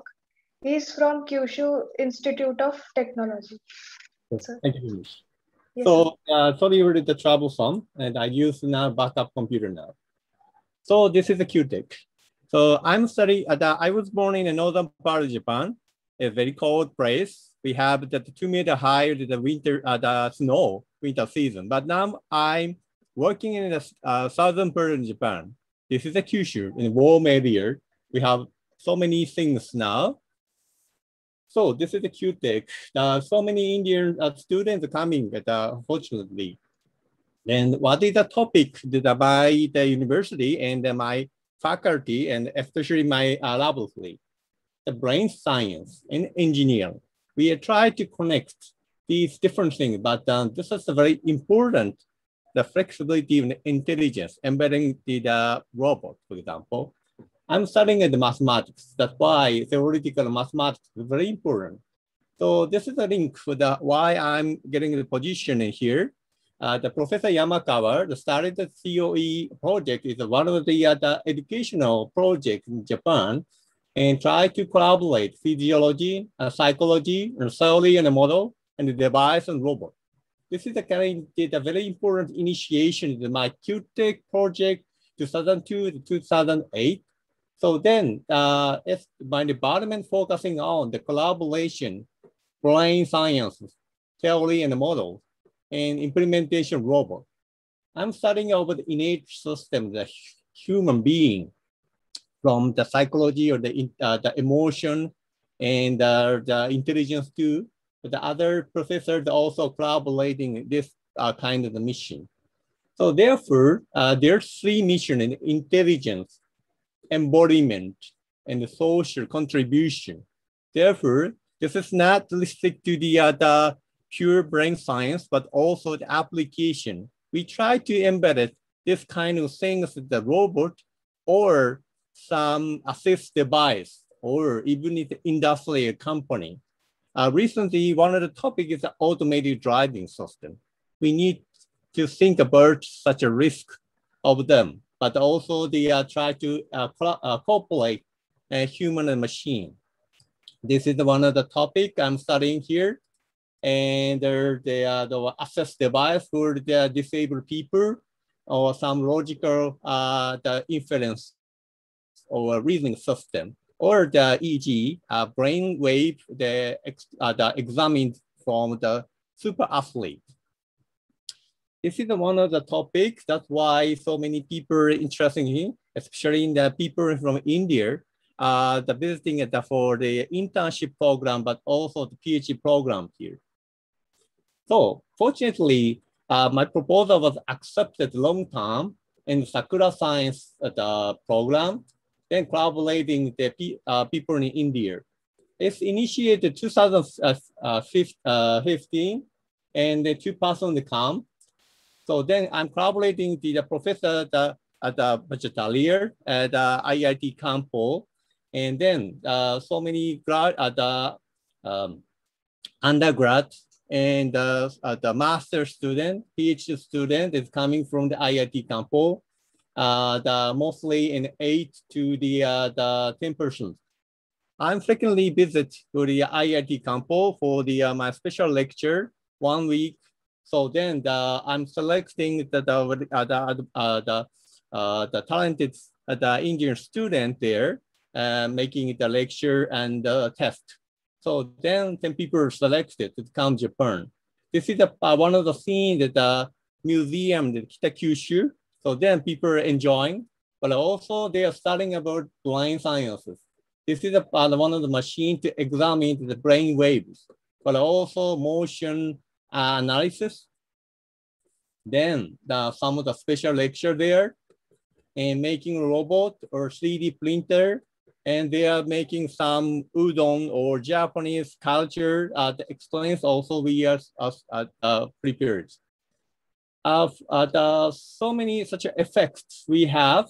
So then my level 3 started from the 2010 and the international student increased. So then publication, Bhargavi Singh from India is one of the good students, my PhD student. He published Cuban journal.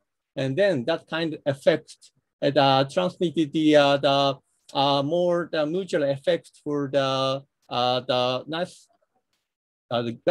government related project in Japan, 4 government projects, the 2 academic industry projects, and also international collaboration with India, Horizon EU, or JICA, MG, Mongolia, and France. This kind of project going on. So then my level 3 budget is increased now. This is one of the things. So many people are interested in my level 3, but also QTech for the master and the PhD course. If according to such an interaction, the internship program supported by Sakura Science Program. I skip so many details, but we are thinking about the automated driving project, EEG brain, the robotics, and the risk analysis, logistics, machine, robot. So then one of the recent topic is that government-related projects. So then we are thinking about cyber physical spaces. We are collaborating with the robotic company Yasukawa, try to rebuild some human robot collaboration, making it some things, especially Obento. This is one of the examples, the demonstration we are doing. This is a digital twin we are saying. So my student is learn about the basics, the industry 4.0 or the society 5.0. So then their skill and contribute Japanese company and industrial things, but this is a very intelligent robot, thinking a lot like a human logical reasoning, working well. And then this is the another picture, some strategy to solve some specific puzzles like human intelligence is clearly embedded in the robotic system. So then I would like to summarize my level 3, and I have the several the student, international PhD student coming from India. So they are coming from India, Japan, get PhD. Then mostly they're working in a Japanese industrial company. They have a high salary rather than master. Okay, Japan has no such the differences, the race or their origin. People are evaluated only by skill or ability. That's why they have a good salary now. So this is one of the last news. We have the managing the global AAR course. It supports the MEXT Scholarship, full scholarship program. We are supporting 3% the PhD course, 3% the master course. But separately, individual professor have another budget. That's why we are supporting PhD student by paying the salary. Thank you so much the kind attention. Thank you, sir. We have some questions from the participants for you. Yes. So one of the questions is, intelligence is expected from a robot, but will this robot feel emotions like humans too? Yes, it's possible now. There are 2 types of the artificial intelligence we have. One is a data-driven AI. Other thing is the logical reasoning AI. This is one of the 2 schemes. Now that it's a time to embed it. Even as a robot, automated driving system, you can learn this kind of thing in Japan. Is that okay? And the next question is, yes? What are the work being done on artificial intelligence? Could you repeat again? What are the work being done on artificial intelligence? Okay, artificial intelligence is working well.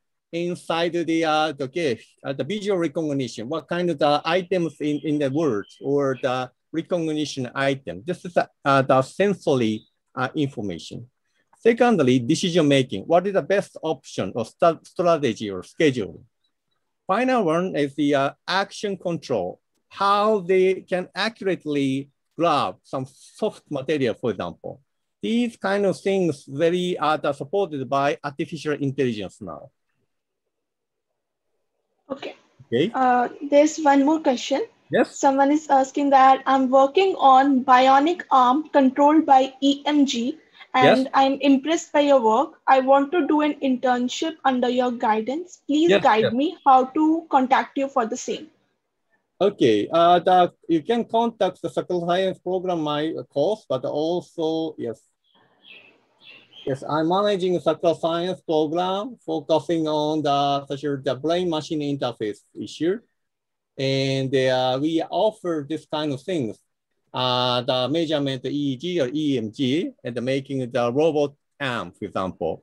Yes, you can try to contact me. You can check the website, even the Google website, the Google site, or QTech website. So then you can try to catch such a recent information, what kind of internship program we can offer. Is it okay? Yes. Okay, thank you, sir. Thank you so much.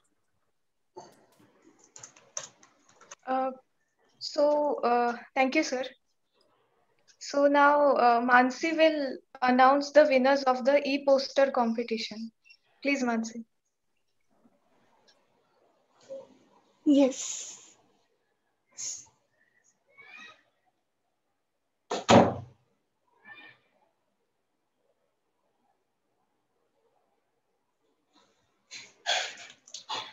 So for the e-poster competition, I would like to announce the winners.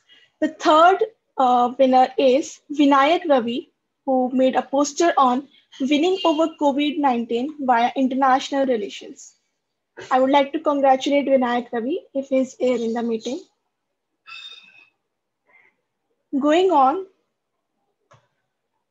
to the second winner, the participant who came second made a poster on dynamic cultural mix between India and Japan. I would like to congratulate Aravind Ravi for making such a wonderful poster. Congratulations.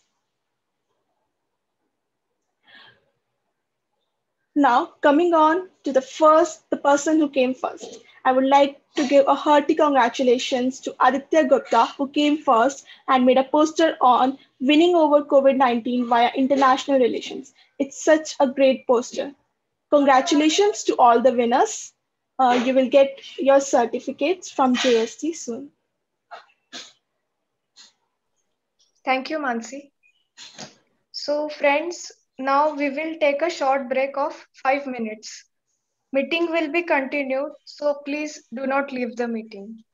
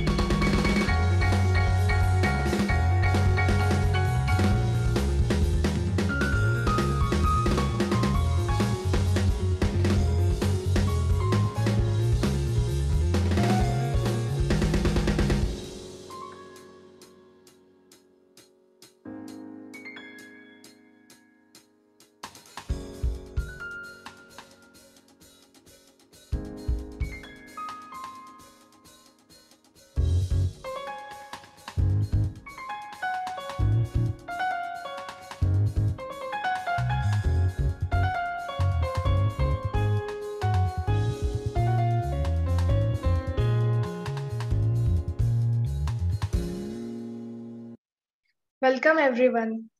Let us continue now. The next speaker is Mr. Miyamoto Shingo. He is Minister, Head of Economic Section.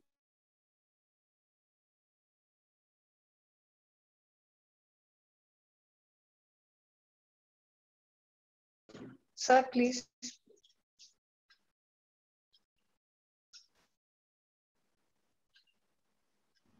Hello, hello everyone. Can you hear me?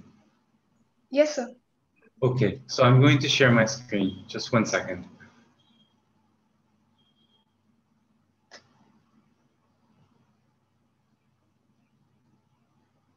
Can you see the presentation? Yes, sir, it's visible. Okay, thank you. So I will start. Thank you, namaskar. Thank you for having me over to talk to you guys today. So my job today is to try to convince as many as possible from the participants to come study in Japan. So I will just go dive into my presentation, okay? So as a number of the distinguished speakers in the beginning spoke, Japan and India has a strategic partnership, a special strategic and global partnership, we call it. And our prime ministers meet normally once every year at least. And as I have indicated in the red font, they have noted the steady increase in the number of Indian students in Japan, and also have welcomed the Sakura Science program as a really meaningful program to boost exchanges between the young scientists of our two countries. So I just wanted to indicate that fact. But then in my next slide, I want to look at how many people are coming to Japan from India to study actually. And I think these are the newest numbers that my staff got for me. And if you compare these numbers, you know, from one country to another in this region, it looks like it's kind of in par, pretty much in the thousands from each country.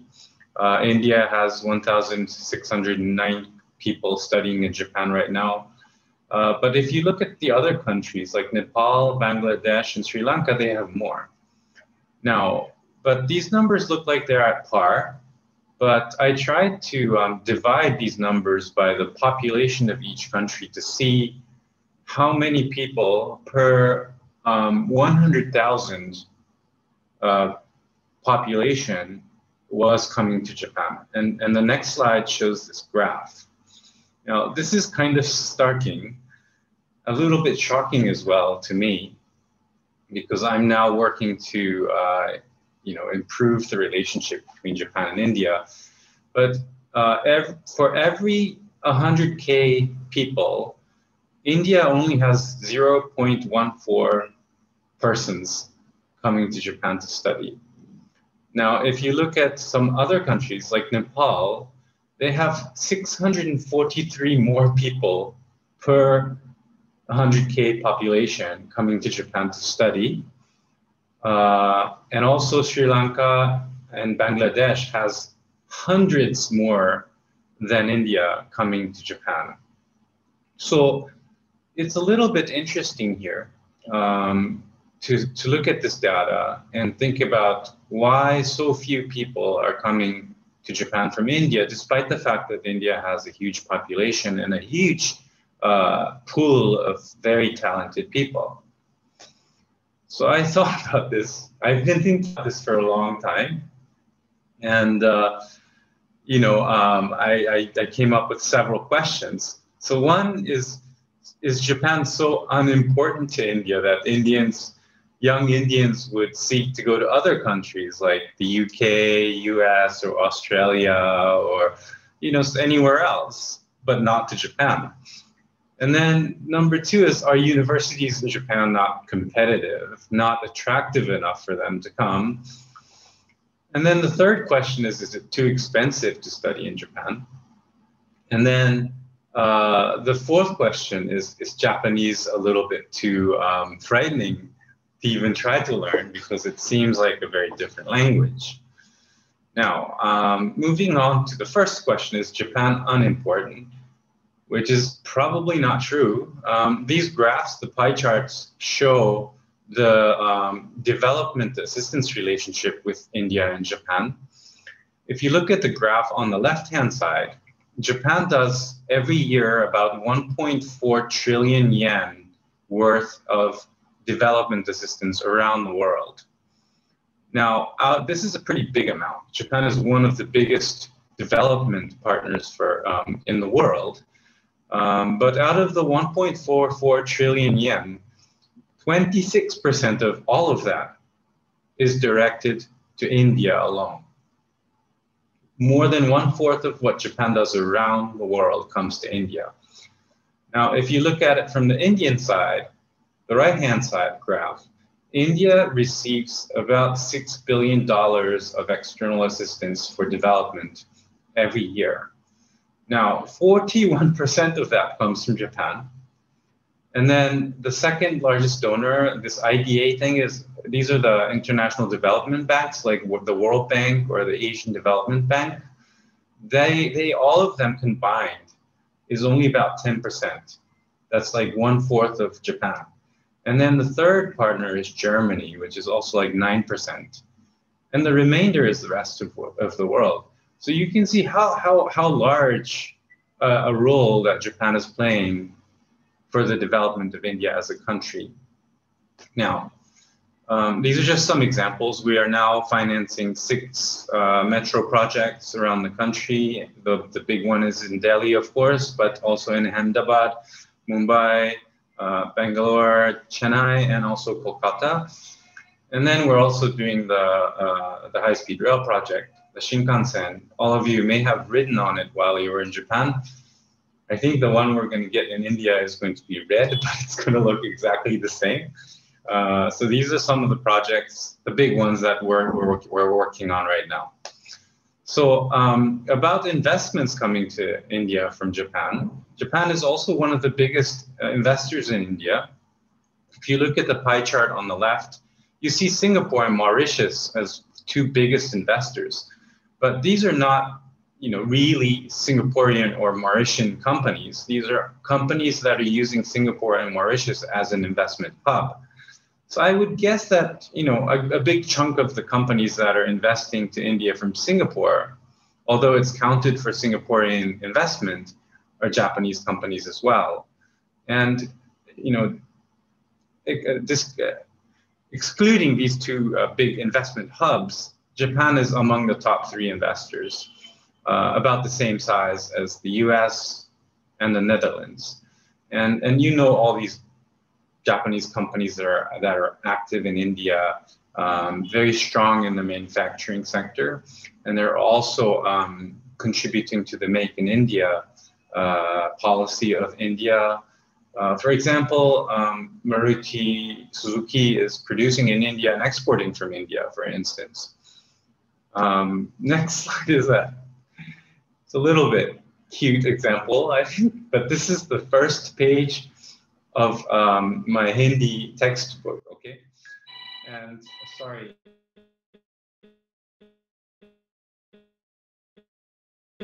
Textbook, and this is the first skit they have in the text. And in the skit, this guy called Pratap, who is, I think he grew up in the UK or something, but he's back in India to study Hindi. And he's meeting this family for the first time, meeting Kamlaji and her child, Raj. And Pratap asks Raj, like, is that car Japanese? This car, I guess. And Raj's answer is kind of cute. He says, "Wo gari Japanese nahi hai, wo gari Maruti hai." So this kind of shows, it's in a Hindi language textbook, and it kind of shows how localized Japanese companies have become in India. They're not even seen as Japanese companies. So this is the extent of the integration we have economically between the 2 countries. Now, are Japanese universities not attractive? This is also not true, because these are just some of the indicators, but if you look at the number of Nobel Prize laureates from Japan, the number that I was given was 26, but it could be 28. I saw some numbers saying 28. But it's top in Asia, like 7th or 6th or something in the world. Fields Prize laureates, we have 3. And then the number of universities ranked within the top 1,000 of the world, we have 33, which is the same as India, coincidentally. So level of education and research in Japan is very high. So this shouldn't be an issue. Cost of education. This is the approximated cost of living and paying for tuition in these countries. Now, if you look at Japan, it's pretty low, actually. It's about a little less than 12 lakhs, which is like 1/3 of the United States, less than half of Australia and New Zealand. So and of course, as I will explain later, we offer scholarships as well as other facilities for international students who want to come to Japan to study. So cost is probably not the reason that Japan is not being chosen. So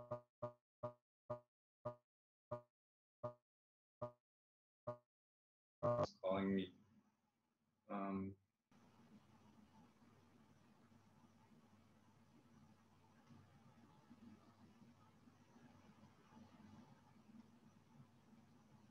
Okay, thank you.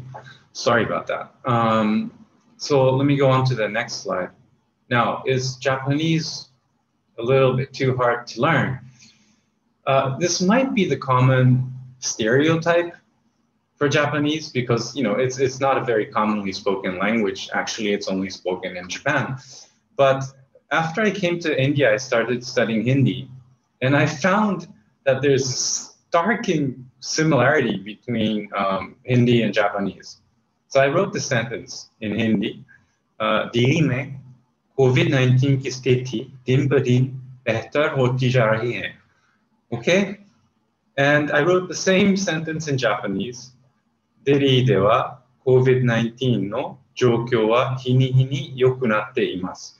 Now, if you do a comparison with these two sentences, which are not really simple sentences, as you can see, as I drew in the blue lines between the two languages, there's a one-on-one correspondence between the Japanese words and the Hindi words. And this amazingly includes things like hoti ja rahi hai.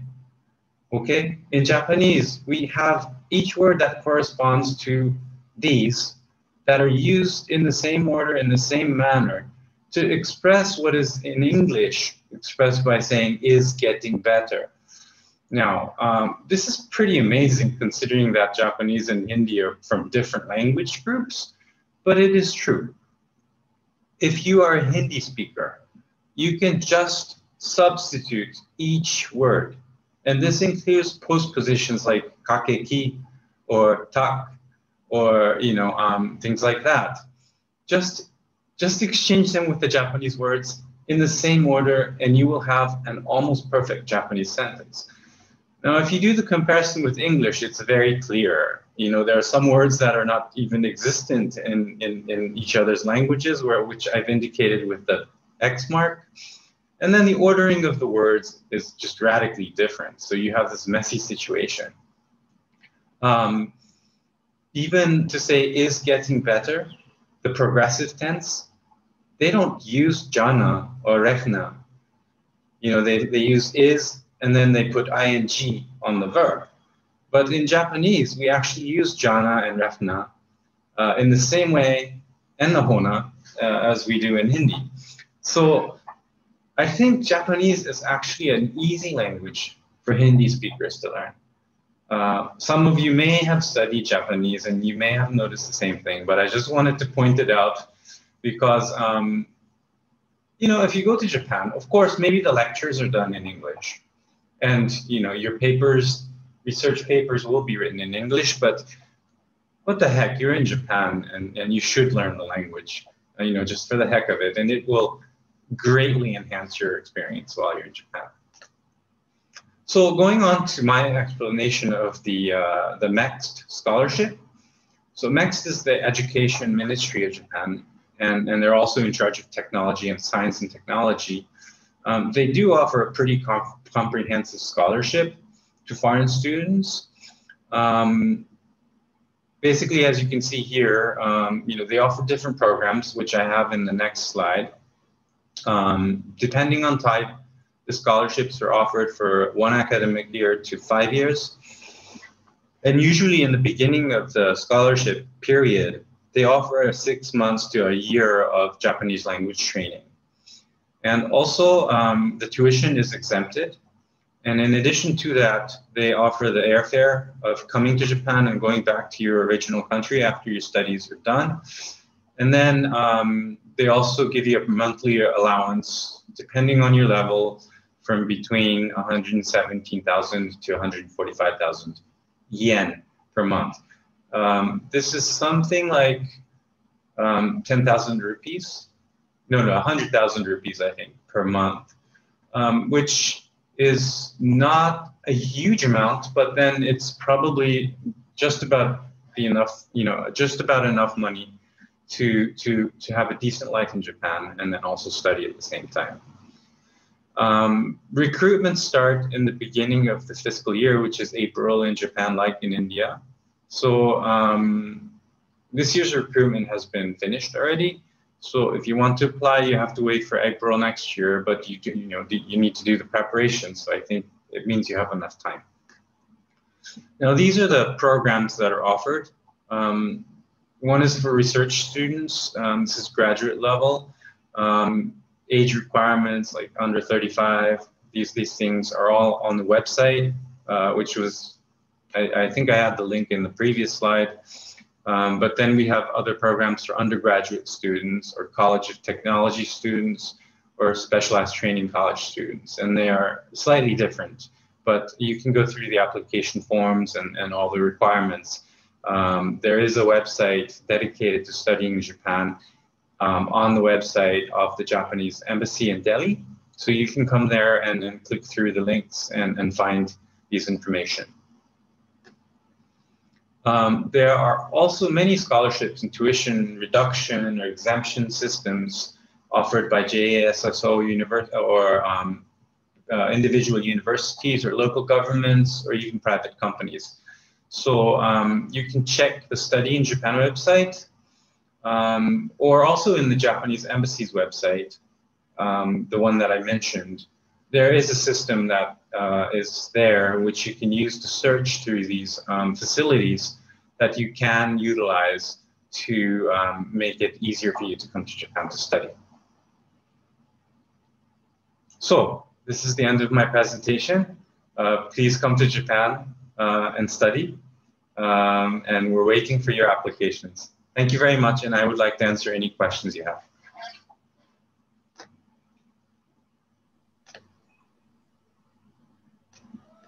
Thank you, sir. That was a very thorough explanation. We would take the questions after the presentation of 2 more speakers. We would take all the questions together. So now I would like to invite Mr. MIYAUCHI Yasuyuki, Director of University of Tokyo, India office.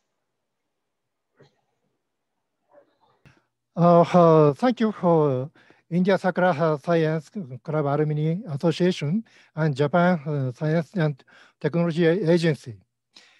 My name is Yasuyuki MIYAUCHI, the Director of the University of Tokyo, India office.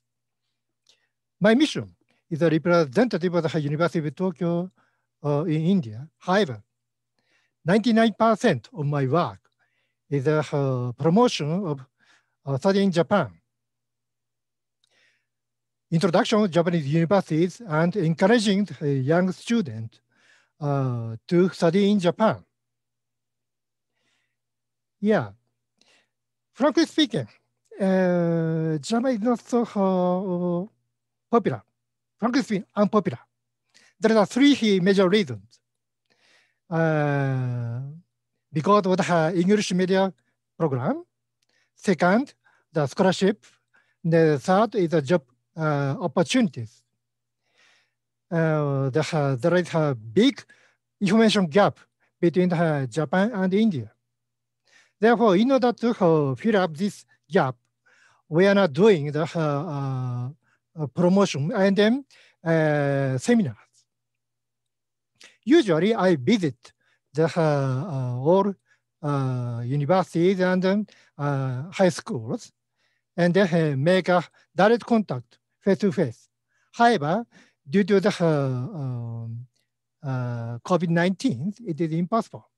Therefore, at this moment, I'm doing online sessions.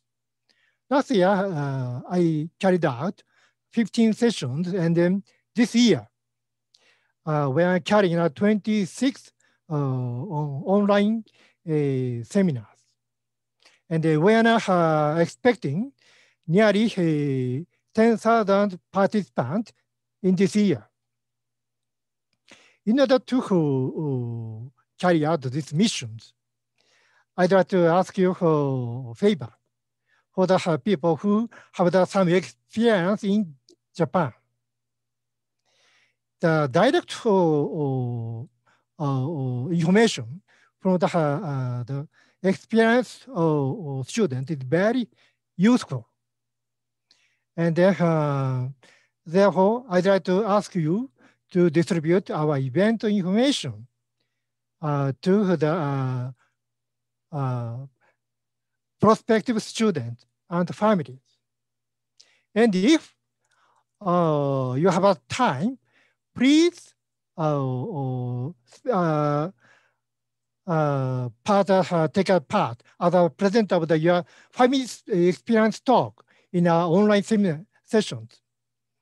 At this moment, we are not doing every Friday, and then July and August we'll conduct seminar every Friday and Saturdays. Therefore, if you are interested, please contact this mail address. Thank you. Thank you for kind attention. All the best. Thank you very much again.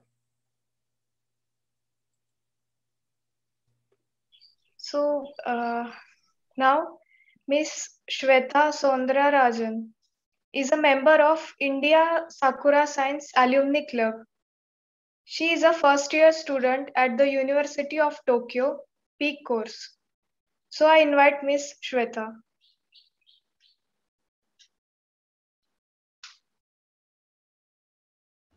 Yeah, can you hear me? Yes. Good morning, everyone. I'm Swetha Soundrarajan, a first-year undergraduate environmental science student in the University of Tokyo. It's an immense pleasure to be a part of this wonderful event. Let me begin with my journey, which started 4 years ago. At that time, I didn't start learning Japanese with the idea of studying in Japan. But as days passed by, I got completely absorbed with Japanese. This fascination served as the root of my passion for Japan. This fascination was also followed by days of research on Japan, its culture, education, growth, technology, innovation, and finally ended up with a new radiant insight into Japan. The fact that both India and Japan pose an issue with population and in opposite senses was concerning. I realized that a mutual partnership between India and Japan in the field of education and work could be a potential game changer. Besides, Japan is glowing with wide spectrum of opportunities and hopes to help one with a strong passion to reach great heights. Furthermore, Japan is credited as the safest country to live in, with Tokyo making it to the top of the list as the safest city in 2019. These facts, along with my experience in Sakura Science Program 2018, were more than convincing to make up my mind to pursue my higher education in Japan. Later, I began hunting for universities and programs. I did have a hard time balancing my high school studies and the application process to universities, but the constant support from my school and the universities kept me on pace. I actually learned a lot during this period. I was convinced that it is better to attend briefing sessions and explore various sources to get a better picture of the course and to find the ones that go parallel with our interests. Not to mention, it is encouraging that several study and work in Japan sessions are conducted recently. I also realized that extracurricular activities and non-academic skills are as significant as studies. it is important to shape ourselves from diverse aspects. Finally, Japanese language skills always comes in handy, and it's definitely a fun path to walk through. After all the realization and efforts, now I'm delighted to get placed in one of the top universities in Japan and to pursue a field where my passion lies. Indeed, the pandemic hit hard on all our lives, but the university gave its best in supporting us with the smooth transition to online education through a well set system. The administration, management, and professors' support in sorting out the issues we face with this new reality.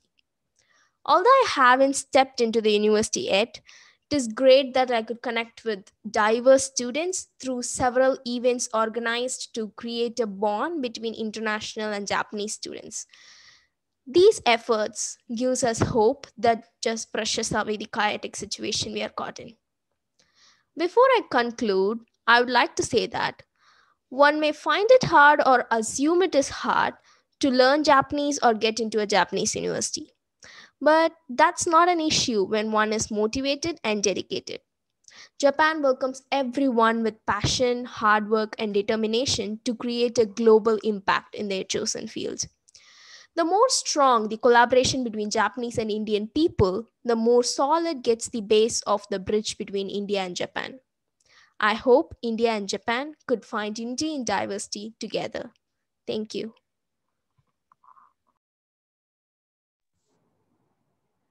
Thank you, Swetha.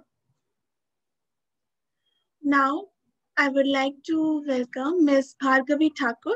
She's working in Japan as civil engineer at East Japan Railway Company.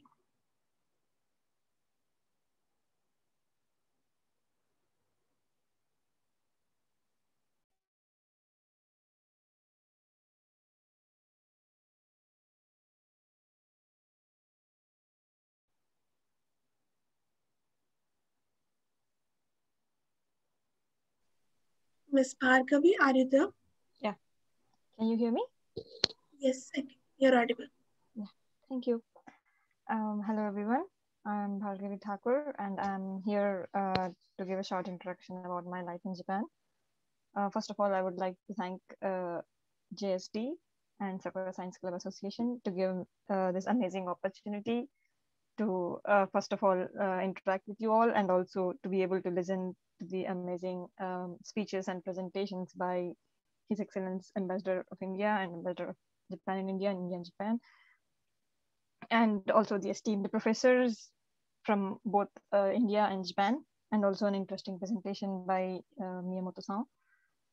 So, okay, I would like to continue with my presentation now, which is comparatively simple.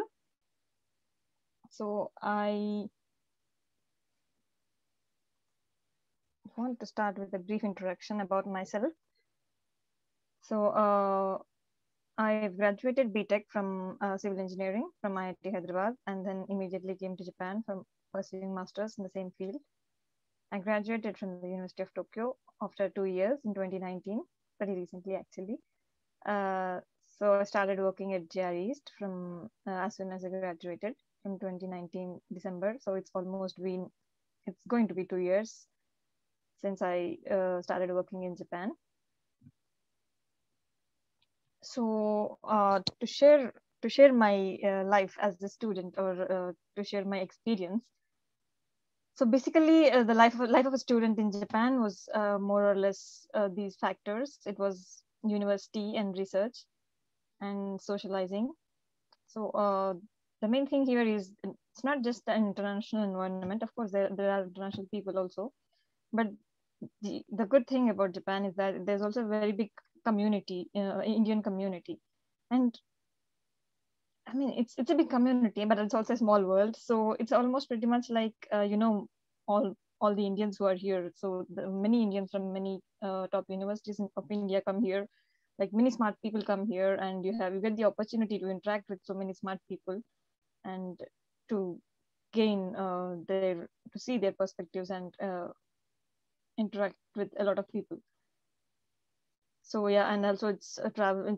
And the third main factor was traveling. And since you all know, Japan is a very beautiful country, and traveling is like one of the main part of the life.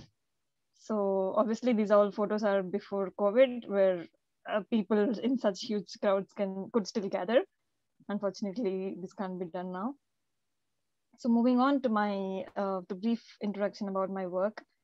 So to talk about JREs, I'm pretty sure you all know about JREs. So it's like Indian Railways, there's Japan Railways, which was divided into 7 private companies. So JR East is the largest of the JR companies, with a network of 7,000 kilo railway network and a lot of 17 million users per day. So my main work is as a civil engineer, and I work in the construction office of JR East, which mainly manages the construction projects from start to end. I work in the technical division in the concrete group. A little, how do I say, it's a little detail about my work. I'm pretty sure some of you who cannot understand will be bored, but to explain very briefly, there are five stages in the construction project, typical construction project. So my current work is in research and design and research. So doing the design check of new structures or improvement projects of JR East, railway structures, mostly on concrete. And also a little bit of research and development of how to improve the efficiency or how to reduce the cost of the projects, and all related to, again, concrete structures. Please contact me if you're further interested in these topics. So coming to the final part, and this is where I want to focus today. So what I would like to talk about the main things I feel which are good as working in Japan. So the first point is that there are very good training programs for freshers, like for people like me who's directly joined the job field as soon as I graduated. So like both on the job and off the job, OJT and off JT. So most of the companies, like the core and also non-core companies, offer really excellent training programs. Some might be in Japanese, but some are also in English. So I would say it's a very good place to start your professional career or to gain a very good experience. And the second point is that there are many opportunities to change your career path. I mean, I'm not saying changing a career path is a must, but for example, if you're interested in working somewhere out of your field, like if you want to explore other fields or other opportunities or other things. For example, here I stated, like, even as wide as agricultural, people who studied like as different as agricultural engineering can still work in railways or can still work in software department. And there are many such examples in Japan. And it's like Japan is a very good place to explore other fields if you're interested in working in them. And the third part is that rather than doing what you're said, or rather than just going with the flow, Japanese companies also value the interests of the employees. Like there is a periodical evaluation of progress every 6 months or every 1 year. But apart from what they want you to do, they also take into account your own interests. Like, for example, is this what you want to do, or is this how you want to proceed, and what is that you're interested in? Like they also concentrate a lot on self-learning and also exploring your interests by yourself, which is both good for you and the company, because you cannot do something that you don't like and properly, and then it's not also good for the company if you don't like your work. So they put a lot of focus on your interests and to align your interests with the job field. So these are like, there are many other points which I have not mentioned here today, but to say simply, these are the main points that I think are great. And also, of course, there are like many great employment benefits. Like, for example, Japan is one of the few countries which provides overtime pay, and also it also gives your commuting allowance and a lot of other things, small things I think, but are very great if you want to work in Japan. I guess, yeah, that's all for today. And please let me know if you have any questions. Thank you. Thank you, Ms. Bhargavi. Now we have a few questions. First question is for Mr. Miyamoto Shingo.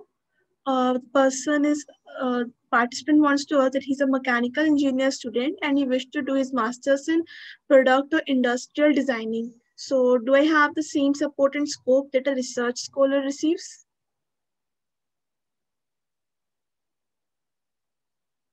One second. Thank you.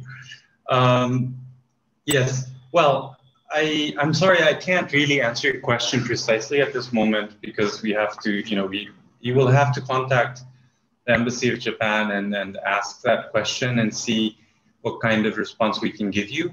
But I do encourage you, if you're interested, do visit our website, and there is, an email address that's indicated. So do send your question there, and we will look into your details and see what kind of programs are available for you. When you send in your question, please mention that you participated in the Sakura Science program alumni meet. Just mention that word in your email or the title of the email so we can identify you more quickly. Okay, thank you. And there's one last question. It is for Ms. Bhargavi Thakur. How did you manage your expenses during masters? Thank you for your question. So I pursued my master's under the JICA scholarship actually, but apart from JICA scholarship, there are also many other scholarships, like Miyamoto-san has also just mentioned about the MEXT Scholarship, or there are many scholarships for people who are already working, like the ADB scholarship or many other JASO scholarship or such scholarships. So the scholarship amount they give is pretty much enough for your living expenses, and it's actually more than your living expenses, and you can also actually use them for your for other interests and other livelihoods. So it's, yeah, I would ask you to explore the scholarships given by Japanese government and many other scholarships. Thank you. Due to shortage of time, if the participants have any other questions, they can mail them to us and we will get them answered. So now I hand over the screen to Mr. Kuroki Shinichi, Principal Fellow, Sakura Science Program, Headquarters, Japan Science and Technology Agency. Sir.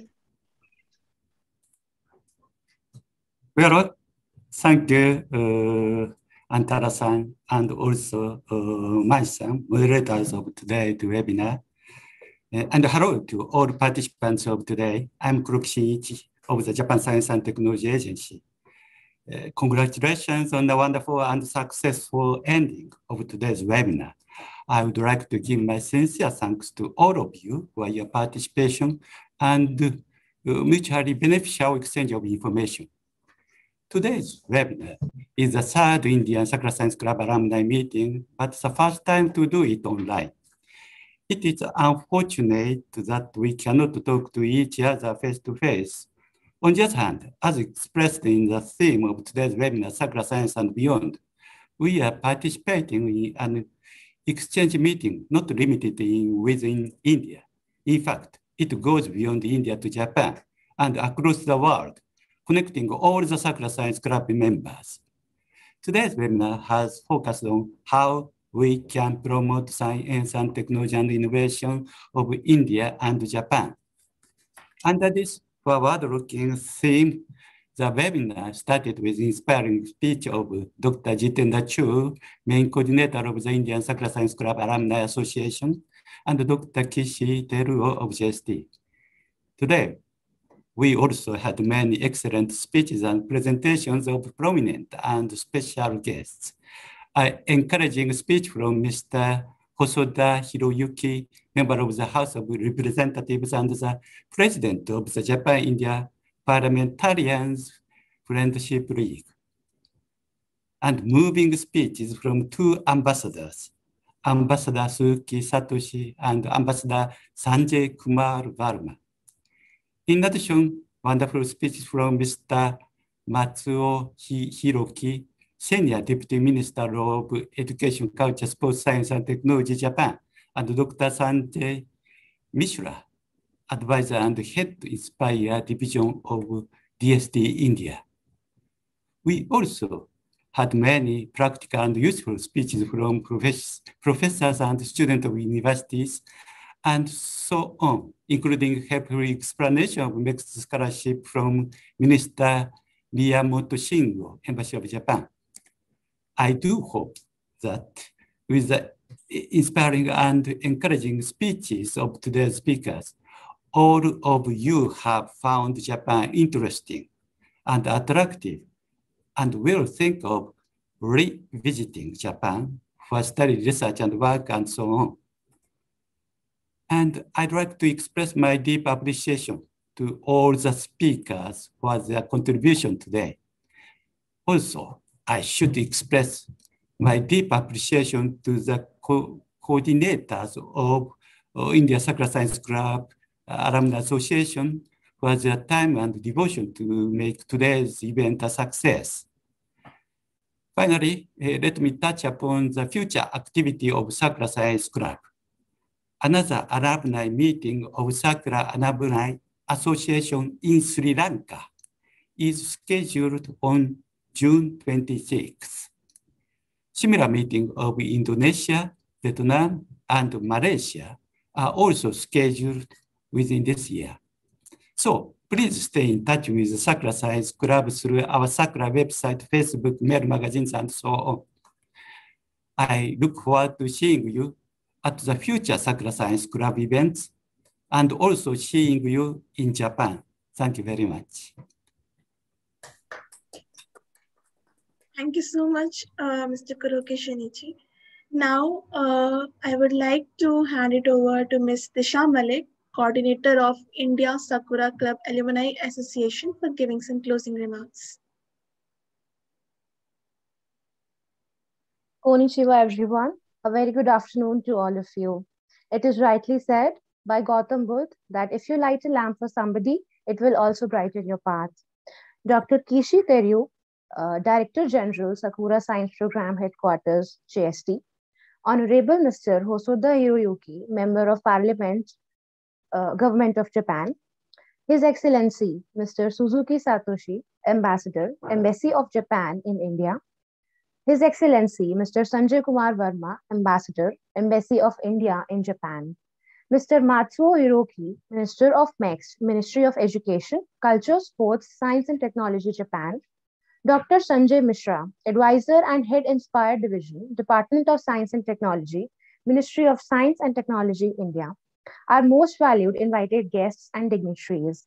It's my privilege to have been asked to propose a vote of thanks on this occasion. I, Disha Malik, on behalf of the India Sakura Science Club Alumni Association, coordinators and members, extend a very heartfelt gratitude to all of you for being a part of the 3rd Indian Sakura Science Club Alumni Meet 2021. I must mention a deep sense of appreciation for Mr. Miyamoto Shingo, Minister, Embassy of Japan in India, and Mr. MIYAUCHI Yasuyuki, Director, University of Tokyo, India office, for enlightening us about the MEXT Scholarship and about studying in Japan, and also Ms. Swetha Soundrarajan and Ms. Bhargavi Thakur for sharing their study and work experiences in Japan with us. We are all inspired by your great words. I take this opportunity to also extend our most sincere thanks to all our guest presenters, Professor Muralidhar Miryala, Shibaura Institute of Technology, and Professor Rajib Shaw, Keio University, Dr. Hiroaki Wagatsuma, Associate Professor at QTech Japan, and Dr. Manish, Biyani, Visiting Professor, Japan Advanced Institute of Science and Technology, for their support and cooperation. I also wish to express my sincere gratitude to Mr. Nishikawa Yuji, Advisor for International Relations and Cooperation, Sakura Science Program Headquarters, Japan Science and Technology Agency. Dr. Jitendra Chuk, Main Coordinator of India SSC Alumni Association, for their valuable guidance, communication, support, and encouragement at every point in time to organize this great event.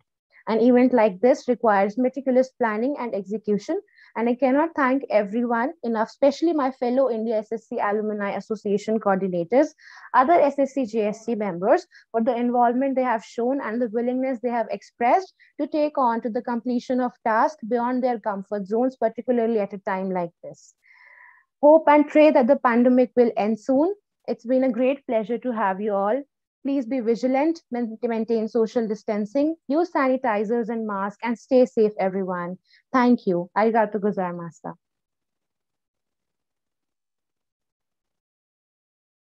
Thank you, Ms. Disha. So, with the permission from the organizers, Jitendra sir, shall we declare that the function is concluded?